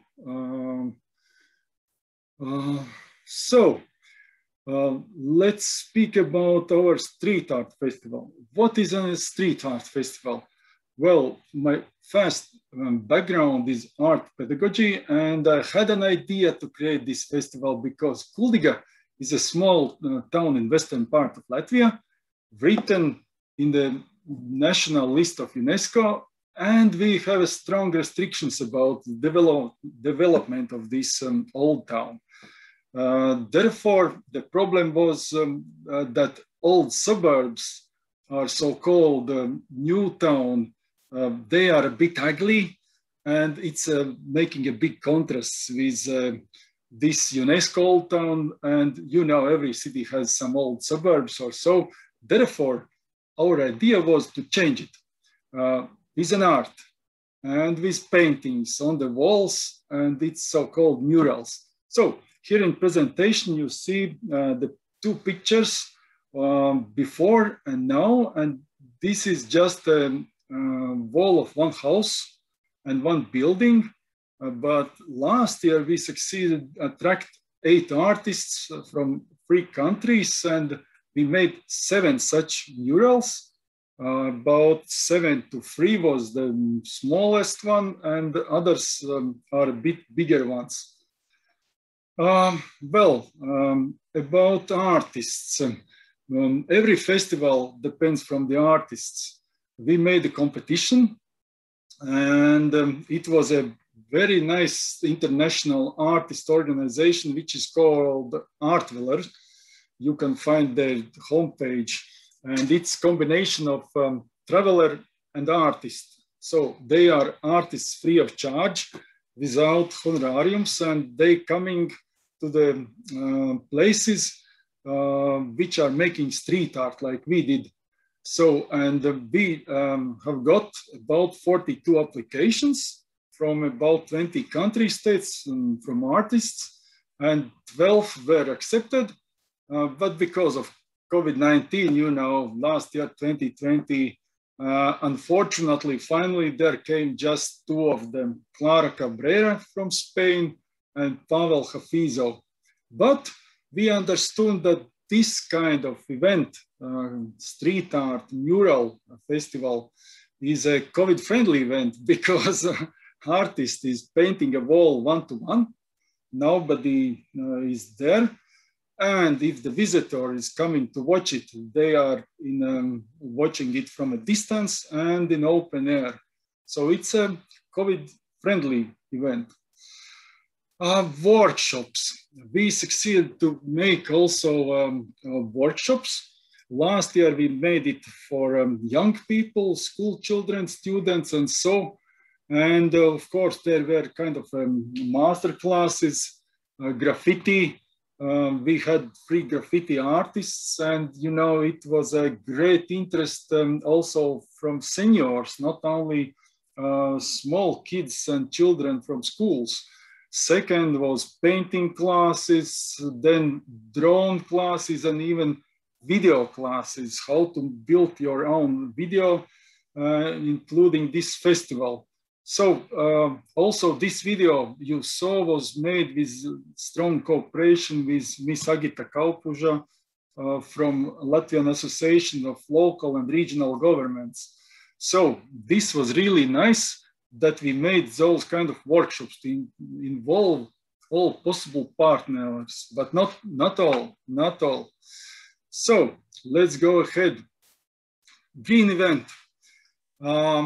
Yes, we have learned a lot from our previous projects together with Green Film Shooting Organization in Germany about green criteria for events. They using this for film shooting events and so on, but they made kind of a green film shooting ABC, how to make it green and how to make every event greener. And we made within our festival so-called the ABC handbook of the green criteria for our green festival. What kind of criteria? For example, ecological paints, electro cars, getting artists to the sites and transport for lunch, recyclable dishes, nature-friendly, different other things, or for example, vegetarian meals. So finally, we started to create this kind of green festival with all kind as possible green criteria for all kind of green events. Let's go further. Bauhaus. if you ask me, I call it all for one or one for all. You know, the old nice slogan or song even or so. Why? Because this festival involves all kind of people from our town. It's involving youngsters, adults, seniors, art school, local artists, municipality workers and citizens. And for example, we loved that last year, even some private people coming to festival and asking, oh, is it possible to paint also my private wall from my private house? And I say, yes, sure, of course. Just if you cover the paints and if you cover some other expenses for the artist, then everything is possible. So, and here you see some pictures that we involved a lot of youngsters, a lot of other city inhabitants. But what we're going to do in future, it is that we're willing to do it also like a digital festival with research areas and so on, like to be a smart city, like Professor Mr. Markula spoke about. And finally, our aim is all the new part of the town to be simple, like an open art gallery, because if every year 7 or 10 murals or houses will be painted, so you imagine every year it will be becoming like an open art gallery. So, and it's also uniting the local inhabitants and people. That was all I wish you to say. So I do believe that the art will save the world. Thank you so much. And if you have any questions, please do not hesitate to ask it. Artis, thanks a lot. That was fast and beautiful. Yeah, it's easy going idea, and people definitely they got it.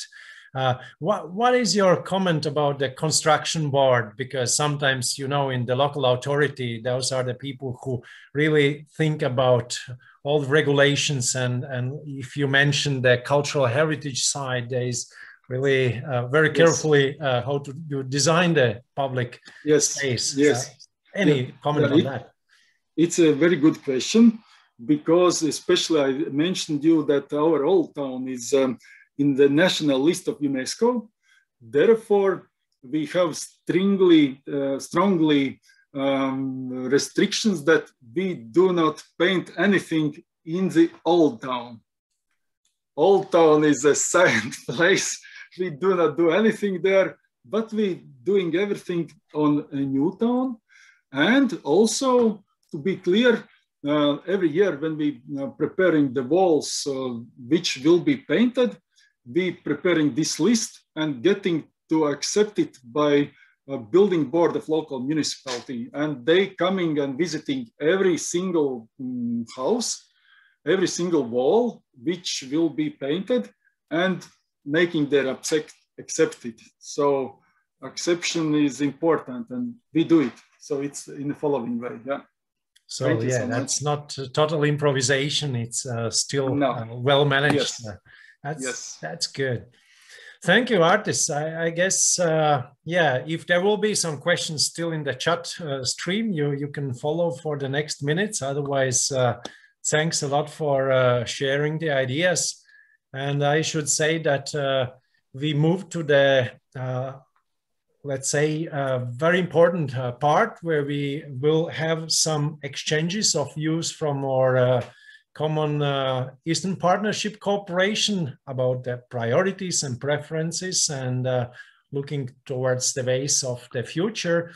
And there will be 4 speakers right now, and every of the speaker will have 5 minutes for their speech. So I would like to invite, first of all, Mr. Yevgeny Kroza as a regional project manager from UNDP, and that is the first of this kind of chapter for our speeches. So the floor is yours. Good afternoon, dear colleagues. I'm honored to be here, and I'll try to be quick with presenting the climate activities that we are doing in the Eastern Partnership countries. I will be talking about the work of EU for Climate. This is a project financed by the EU and implemented by UNDP. Second, yeah.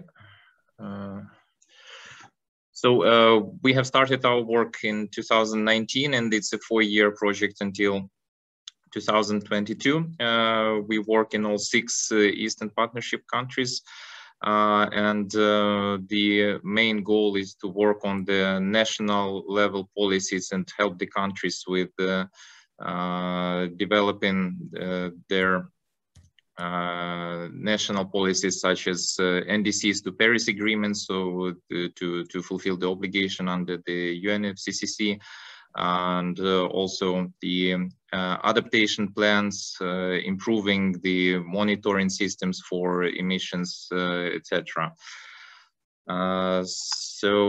Here you would see the list of the results that we expect. I won't be going through all of them. Maybe just will stop quickly that recently we have finalized the NDC of Armenia, and again I'm very proud that we had the chance to work with the country and help to formulate the commitments until 2030. Also, we hope to have the NDC of Belarus finalized soon and also released to UNFCCC. You will see it within a couple of months, hopefully. And among other major things, we are working on 4 long-term emissions developments, long-term low emission development strategies.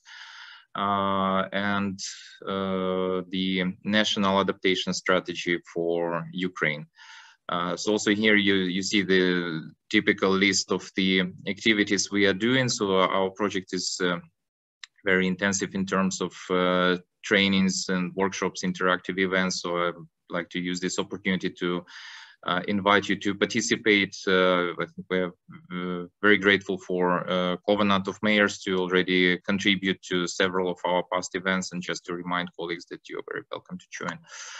And to tell you about a few cases how we cooperate with municipalities. So once again, we are focused on the national scale policies, but of course, after those policies are developed, the implementation will be particularly important on the municipal level, because municipalities are the key source of greenhouse gas emissions, but also municipalities are most vulnerable to the effects of climate change. So in Ukraine, we've been helping for already about half a year with developing the country's national adaptation strategy. This is a top priority document, and there was a presidential decree establishing the need to develop the adaptation strategy. Since the beginning of work, we involved very actively municipal actors, and Covenant of Mayors East is participating in all of the meetings of the working group that was meeting almost 10 times throughout the whole process. Right now, we have the draft adaptation strategy developed, and it is being reviewed by the government, and it describes most of the aspects needed to address the adaptation issues, such as risks and vulnerabilities, cross-sectoral issues, etc. Once this is approved by the government, again, I think this is important that municipalities take the ownership and both work in implementing this strategy, and also to develop their own approaches how to adapt to climate change. I also wanted to mention that on specific request by Eastern Partnership countries, we did an adaptation workshop earlier this year in March, specifically focused on the municipal aspects of adaptation. if you are interested, you can go to our website and check the presentations and also recordings for the key sessions from that event. Also, we are looking forward to work with Belarus, hopefully to assist the country with developing the national adaptation plans. With this, I want once again to thank the representatives of municipalities and the Covenant of Mayors for working actively with us, and invite you to participate in our future work and events. So thank you very much.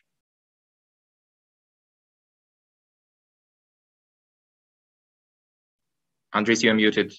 Yes, no, it's fine. Thanks a lot for being precise, and we got this overall message, and what is really important that this goes global, and we try to get it local for the local use, and with the help of local authorities, that should be executed.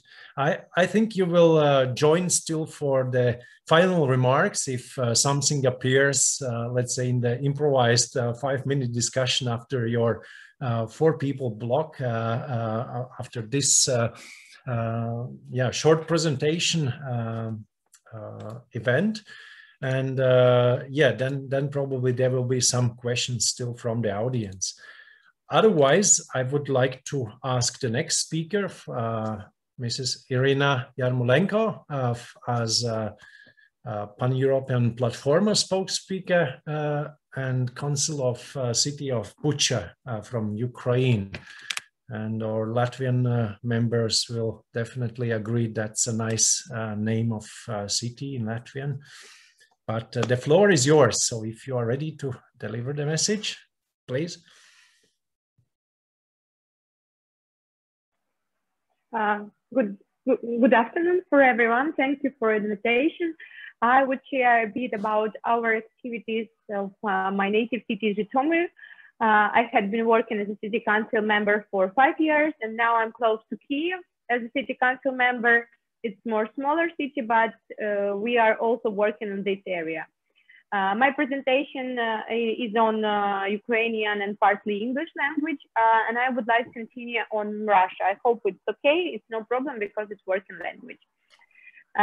Let's say that давайте скажем правду, что действительно много есть у нас законодательства, которое позволяет нам работать в сфере климата, в сфере экологии и других касающихся этого сфер. Но на местах в то же время есть только частичное понимание, что климатические изменения – это важно, это касается каждого из нас. Это не о каких-то глобальных слоганах, о которых говорят большие люди, типа президентов и министров. Это понимание, когда ты поднимаешь эту тему, особенно когда ты депутат городского совета и говоришь про климат, говорят, с какого ты космоса приезжаешь. И вот этом как бы есть проблема. Я считаю, что в Украине, чтобы вопрос стал для местных властей актуальным, должна быть национальная воля, и эта тема должна стать уровня государственной важности, как это случилось, например, в Европейском Союзе, который огласил чрезвычайную ситуацию, как это начал говорить новый президент США о том, что это важная тема. Точно так я не слышу от нашего президента информации про то, что это важно. В то же время мы видим рисунок, как рисуют дети, и как они уже видят этот мир, когда мы говорим об этом. Это одно из наших конкурсов, которые мы проявляли как местные органы местного управления, я как депутат, как гражданский деятель. И вот если посмотреть дальше, мы видим, что есть в городах проблематика, которая она присутствует в каждом городе, то есть температура поднимается в городах, долго нету дождей, мы постоянно об этом, когда дожди выпадают, канализации просто взрываются, отключение воды, высыхание, у нас было в родном моем городе Житомире, высыхание речки, ну и опять же новые бактерии, то есть это реальные проблемы. Мы видим структуру, что сколько выбросов происходит. В энергетике 35%, сельское государство, то есть там, животноводство это 24%, промышленность 21%, транспорт 14% и сектор жилья это 6%. Мы видим, что произошло в прошлом году, когда климатические изменения происходили. Мы видим, что это было и в Украине у нас был смерч, что было в Греции, какие шторма были, как это проявлялось. Мы понимаем, что социальные группы будут более всего не готовы, люди без денег, люди с проблемами здоровья и так далее. И это еще следующий вопрос, который будет стоять перед городами, перед местными властями. На самом деле, есть у нас, я хочу сказать, что из-за того, что в государственной нет огромнейшей, сильной политики, у нас также и на местах есть много проектов решений, их реально очень много. Есть разные мероприятия, и в то же время вот даже Government of Mayor, она тоже есть, и у нас в Житомире она очень, спасибо огромное, классно работает, происходит классные документальные, там, adaptation, mitigation по климату, мы проводим разные исследования и так далее, чего нету, например, в меньших городах, и это, я считаю, опять же, проблемой. Поэтому я считаю, что решения на местных властях не систематизированные, и они происходят вот точно, особенно часто за инициативы каких-то очень таких passion people. Вот я себя отношу к passion, я вынесла решение о пластиковых пакетах в городе, чтобы меньше их использовать, но это осталось на уровне решения, национальное законодательство провалило этот законопроект.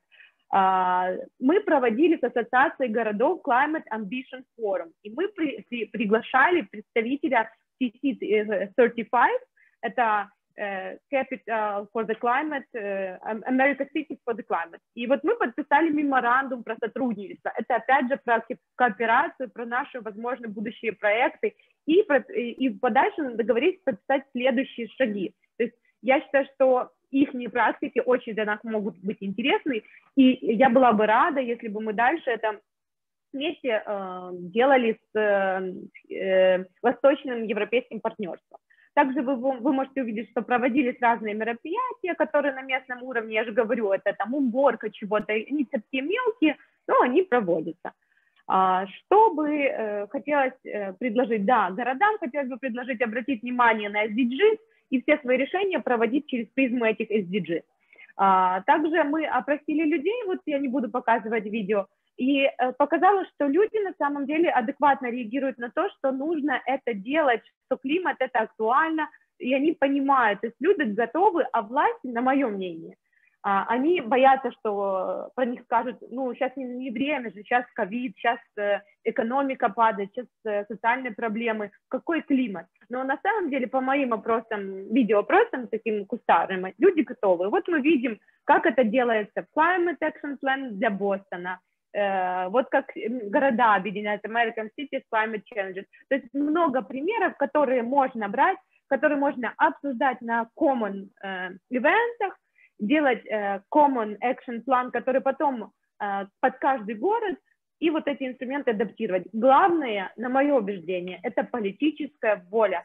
Как мэров, и есть мэры готовы и более прогрессивные, а есть мэры, которые еще не готовы. И вот наша задача максимально прокачать мэров, максимально потом от мэров, если, потому что think global, do local. Вот. Так и здесь. Вот прокачать сначала вот хотя бы местные власти, местных депутатов, которые направятся четкое движение. Национальная власть, мы так точно уже готовы. Давайте от вас какие-то настоящие законопроекты в этой сфере. У меня еще есть пару типсов, но я думаю, на следующий раз обязательно поделюсь, чтобы я вложилась время. Всем хорошего дня, спасибо.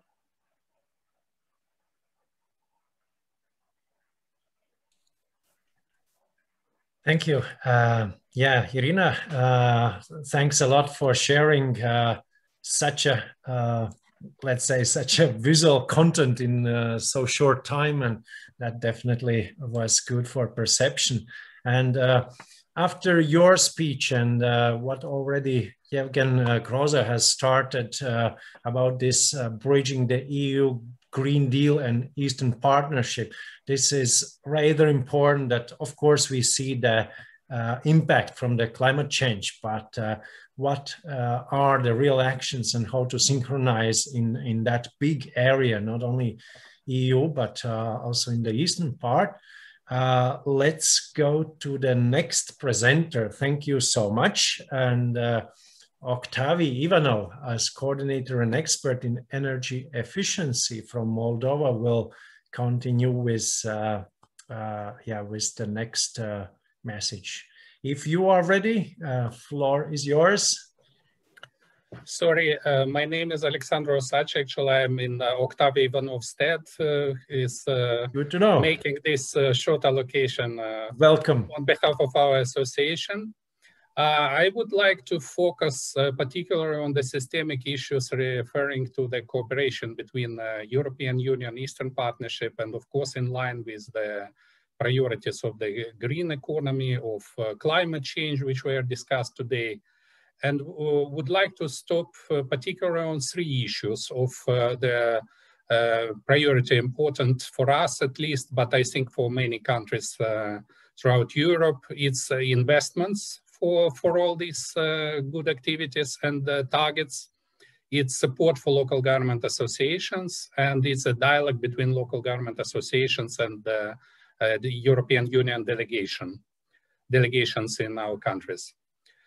To recollect that, of course, we are not starting from the scratch. Many things were put in place, many things finalized with successes. There were some, let's say, smaller success stories, bigger success stories, sometimes failures, but we definitely should analyze the experience and build on that, and not just on the new priorities. And in this line, I would like to mention that, of course, for us, investments in infrastructure is a priority number one. Investments are not just are needed for something which we conventionally understand under the scope of investments, but now it's really a mean of survival after the pandemic, and our country is experiencing extreme influence of the pandemic situation. Moreover, it will be for years and years probably with us, this influence. And the question now is not just to have some new infrastructure, but to maintain at least what we have, not to allow for this infrastructure to deteriorate. And because of that, of course, investments are acquiring much bigger importance, not even speaking that investments normally are much more capacity building element for local governments than any trainings, which are too many, but which the local governments do not really, let's say, perceive nicely lately, because there is an exaggeration and they sometimes too theoretical. I would also mention that investments we favor, for example, and we would very much ask or solicit from the European Commission to have much bigger number of the smaller projects, not only this big scale projects of 1 million or even of 500,000 euro, which for us is too much. And instead of 1 million project for one municipality, in 5 years, we can do very many projects for, let's say, even 30, 40,000 euro, can do extraordinary things with this amount of money, moreover for small municipalities, and reach out to the much bigger number of the population. Of course, the scale of investments, better to increase as much as possible, better to consolidate, because frankly speaking, now it's a drop in the ocean comparatively with the needs. Funds coming are extremely small. We are very happy that Commission changed the accents in Moldova at least, and do not venture anymore with budget support, less of technical assistance, the modalities which in our opinion are not working at all anymore. And very happy that Commission took the accent, putting the focus on exactly on the investments. Also facilitation of private investments is extremely important in this sense. Another point I would like to stress also very quickly is development programs, in our opinion, is much better to focus on the national priorities rather than on the EU priorities. EU priorities is fine, it might serve as a reference point to an extent, but in our environment, when there are no money, even sometimes for recurrent expenditures, to talk about technology of 22nd century or about I don't know, green or climate change or green economy, that simply wouldn't be understood. And we have to certainly adjust all these nice and noble intentions to the realities and to understanding of our people. For example, I would even bring here, because we had this extreme case of when European Union delegation for already 6 or 7 years were pushing for administrative territorial reforms when the entire country is against this reform. Central government, civil society, local governments, population, you name it. It's generally absolutely unacceptable approach. They even twisted some arms and they managed to have some successes on this way, but this is not the way how we should make our development programs, for sure. And in that sense, I think the dialogue between local governments, associations, and EU delegations is essential. And the EU delegation and the regular dialogue, we are happy that now Commission approved these instructions for EU delegations about involving local governments associations in discussion of the programming priorities. But the dialogue throughout the entire project and programs and projects implementation stages is also essential, first of all, to better understand for delegations the realities in the countries, because they sometimes talk only to the people in the government who have absolutely different, let's say, understandings, if not to say motivations for explanation of the reality. And last point, I would mention that aid modalities, never tired of saying this, first essential thing is aid modalities. It's not sectors, not domains, not dimensions. Aid modalities, what is not working.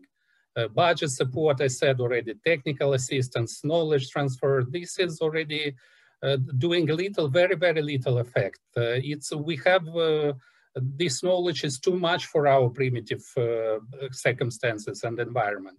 And we need much more sophisticated aid modalities, such as I mentioned, first of all, investments, which correspond much better to our realities and to our needs. And also, I think that support for local governments associations is essential to think for the Commission, because there is now a good turnout and good turning point thanks to our efforts with our good European partners, Platforma, Council of Europe, in terms of support for local governments, and this is going pretty well. But local governments associations like ours, they do not receive any funding, or they are not eligible, or they are not absolutely outside of the scope of the European Commission. While these associations in the forefront of the support and promotion of the European value of local democracy and local autonomy, coming from the European Charter. We talk a lot about values, and these values are very good, but some of them are so excessively promoted that people are already getting some reluctance. But such an important value as local democracy, as democracy as such, is almost not addressed at all by the Commission and by other international partners. In the best case, there is a political interference on behalf of the democratic issues, and that's fine, we very much appreciate them. But there is a long time already standing need to address also this with more systemic and fundamental project-based or program-based initiatives. Thank you very much. I hope I didn't overdo on the timing. Thank you. Thanks a lot, and especially for some critical remarks as well, because that's always needed to make things move forward. And thank you for being... Those are not critical, they are only explanatory. Explanatory, but let's say with feet on ground and realistic, because that's obvious, it's needed. And thanks for being in charge of Octavi. So that's of course a good team to be presented. And I would like to invite the fourth presenter and Nino Rukadze, platform spokesperson as well from Tbilisi City Council from Georgia, will finalize this panel. And if someone from previous spokespersons from from those three, let's say, if you have something to add afterwards, because this is like the view from the Eastern Partnership perspective, then you can add afterwards still a few comments or sentence before the closing remarks. So Nino, if you are ready, then the floor is yours. Thank you very much. First of all, let me extend my gratitude to the organizers of this event for inviting me to join this panel. And I would like to say special thanks to our Lithuanian and Latvian colleagues for the leadership which they rendered to the Eastern Partnership. We highly appreciate your engagement. And thank you, Professor Kleppers, for your moderation. So I will try to be as fast as I can. First of all, I would like to provide you with some context. And the biggest problem that we face in Tbilisi with regards to the environment is the problem of air pollution. And the source of the highest increase of carbon dioxide emissions in our case are the privately owned vehicles. To address this problem, our strategy is to promote more sustainable modes of transportation, including electric cars. For that purpose, we try to create as much comfort as we can to owners of electric vehicles. We have stationed dozens of electric chargers across the city, and we plan to triple this number in the years to come. By the way, when we select the locations for the electric chargers, we take into account the wishes and desires of owners of electric vehicles. They can lodge an application with the Tbilisi City Hall, and they can request stationing of electric chargers at the places of their convenience, and we do take their preferences and requests into account. We also provide some financial perks to owners of electric vehicles. For instance, they don't pay parking fees. In addition to encouraging the ownership of electric vehicles, we also try to make our public transportation more sustainable. The first step, our first step in this direction was the total renewal of the public bus fleet of Tbilisi with the aid of the EBRD. All the old buses of Tbilisi have been replaced by new, more eco-friendly buses. And the next step would be, we aspire to make the replenishment, the future replenishment of public buses with electric buses. But this aspiration can be brought to life only in case if relevant financial resources will be available. So I would like to add to that this month in May, we are closing the deal for purchasing the so-called smart traffic lights. In September of this year, all the main road junctions in Tbilisi will be equipped with these smart traffic lights. And as you know, these smart traffic lights, they do not only help to manage the traffic, but they also help to control the vehicle emissions. They substantially reduce the time which cars spend idling at light stops and traveling across the city. And again, in the future, we hope that in the years to come, we will be able to upgrade these smart traffic lights so that they can control the levels of emission. And depending on these levels of the emission, we hope that we will be able to control to make the relevant changes and adjustments in the traffic in the real time. And So, well, to wrap up, I'm really trying to be very quick. I would like to say, well, echoing with the main question which you have posed, whether the technology is an answer. So definitely, yes, new technologies are answers to the acute problems that we face in terms of environments. And they really provide very effective tools and instruments for protecting the environment and for adjusting to climate change and to mitigating the effects of climate change.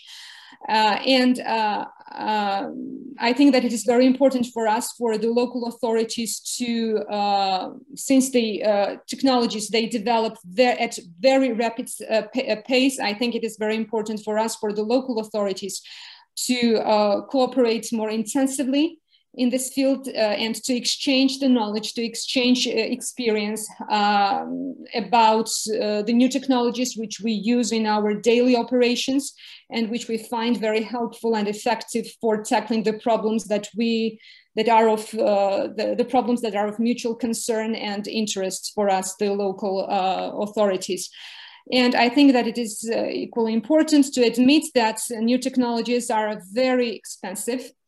And though they are very cost effective, but still they are very expensive. And oftentimes when we have to make a choice between more cost effective but more expensive options and maybe less effective but less expensive options, unfortunately, oftentimes we make the decision in favor of the latter. I think that is very important for, well, in other words, what I'm trying to say is that in order to introduce more actively new technologies in the realm of activities of local municipalities, substantial financial backing of donor organizations is required. And I think that introduction of new technologies should be one of the top priorities of cooperation between the municipalities and the donors. So basically, that's it. Well, I really tried to be very fast because, well, to save the time. Yes, Nino, but thanks for bringing us back to the initial question, so about the technologies, and that was right in time to give that kind of opinion, because that's rather important. After those four speakers from Yevgeny Groza and Irina Yarmolenko, and we had Alexandro Sadze and now from Nina Rukadze, do you have any comments on those priorities from the Eastern Partnership side? Something to mention here, or maybe to write in chat, because that was short but important. I mean, time is running, but still, if there is something to mention, either you can make one quick reply, raising the hand, or switching on the microphone, or probably writing in the chat that from your perspective, from your region or your country, from this Eastern Partnership perspective, this seems to be important issue or the priority. So if there is nothing to say in microphone, so you can use in chat, but otherwise, thanks a lot for all the presenters once again. And I will give the floor for closing remarks of today's event for Mrs. Vaida Aleknaviciene from Platforma as well as a spokesperson. So you can make the summary of today's discussion. We raised a lot of important questions, not only one, and probably gave a lot of inspiration, but as a vice major from Joniški district from Lithuania, you definitely have to summarize those most important key points and give some other good advice at the end of this event. Vaida, the floor is yours. Okay, thank you. Good afternoon to everyone, or even it's almost evening, but still till 5 o'clock we can say it's afternoon. And as a platform spokesperson and as a vice mayor of Joniškis district municipality from Lithuania, I am happy to share closing words of the meeting today. And I would like to say thank you all to all the participants for the very rich and inspiring speeches, interesting presentations, and fruitful discussions. And special thanks to the organizers, Latvian Association of Local and Regional Governments and the Lithuanian Association of Local Authorities in Lithuania, and also Platforma for the series of Eastern Partnership events that are holding regularly on different topics and in order to advance European Union and Eastern Partnership relations on local and regional governments level, and to show local regional governments significant contribution in the multi-level dialogue as we have today. So today we addressed the key topic of adaptation and of building climate resilience at local and regional levels in a wider Europe, including Eastern Partnership. As you know, Platforma is a coalition of local and regional governments and national European global associations active in development cooperation.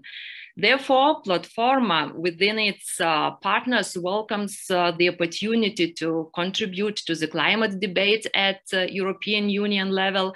And in this occasion, within the context of the new European Union strategy on adaptation to climate change adopted last February.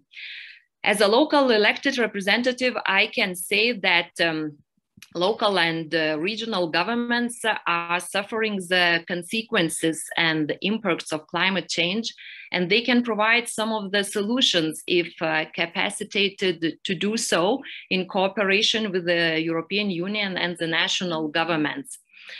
Local regional governments are ready to engage on adaptation to climate change, not only at the local, but also internationally, and especially towards Eastern Partnership countries to contribute to implementing the Paris Agreement.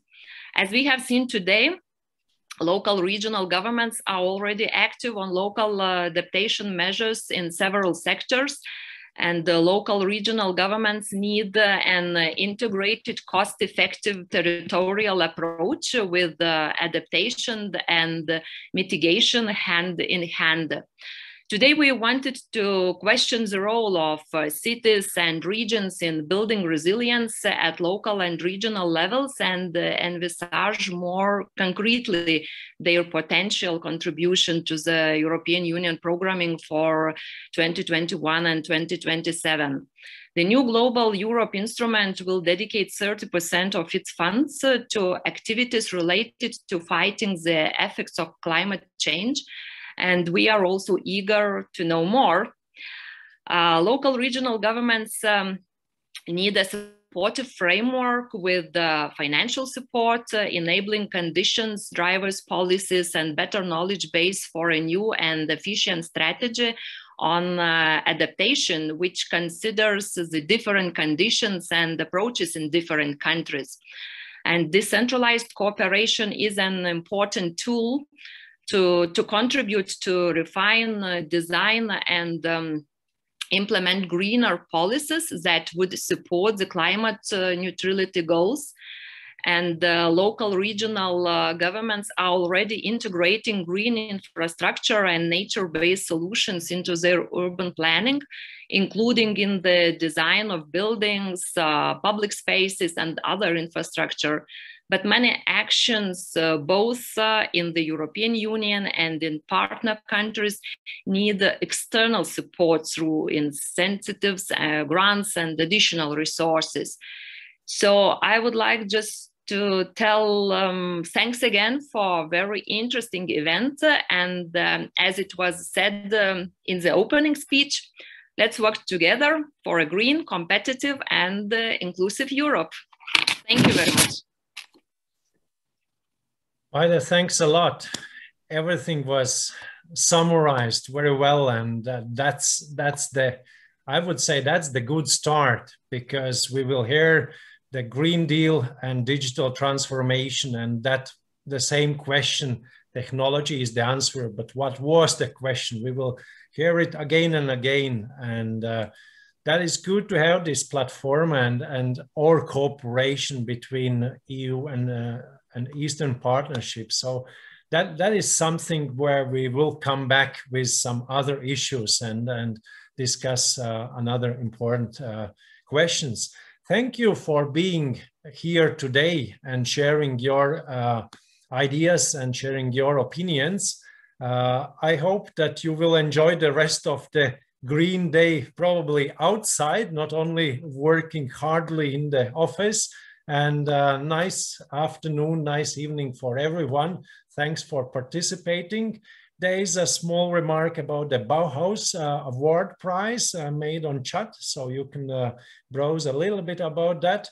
If you missed something from this webinar, then you can find it afterwards in archive of the organization who was hosting this in their YouTube channel.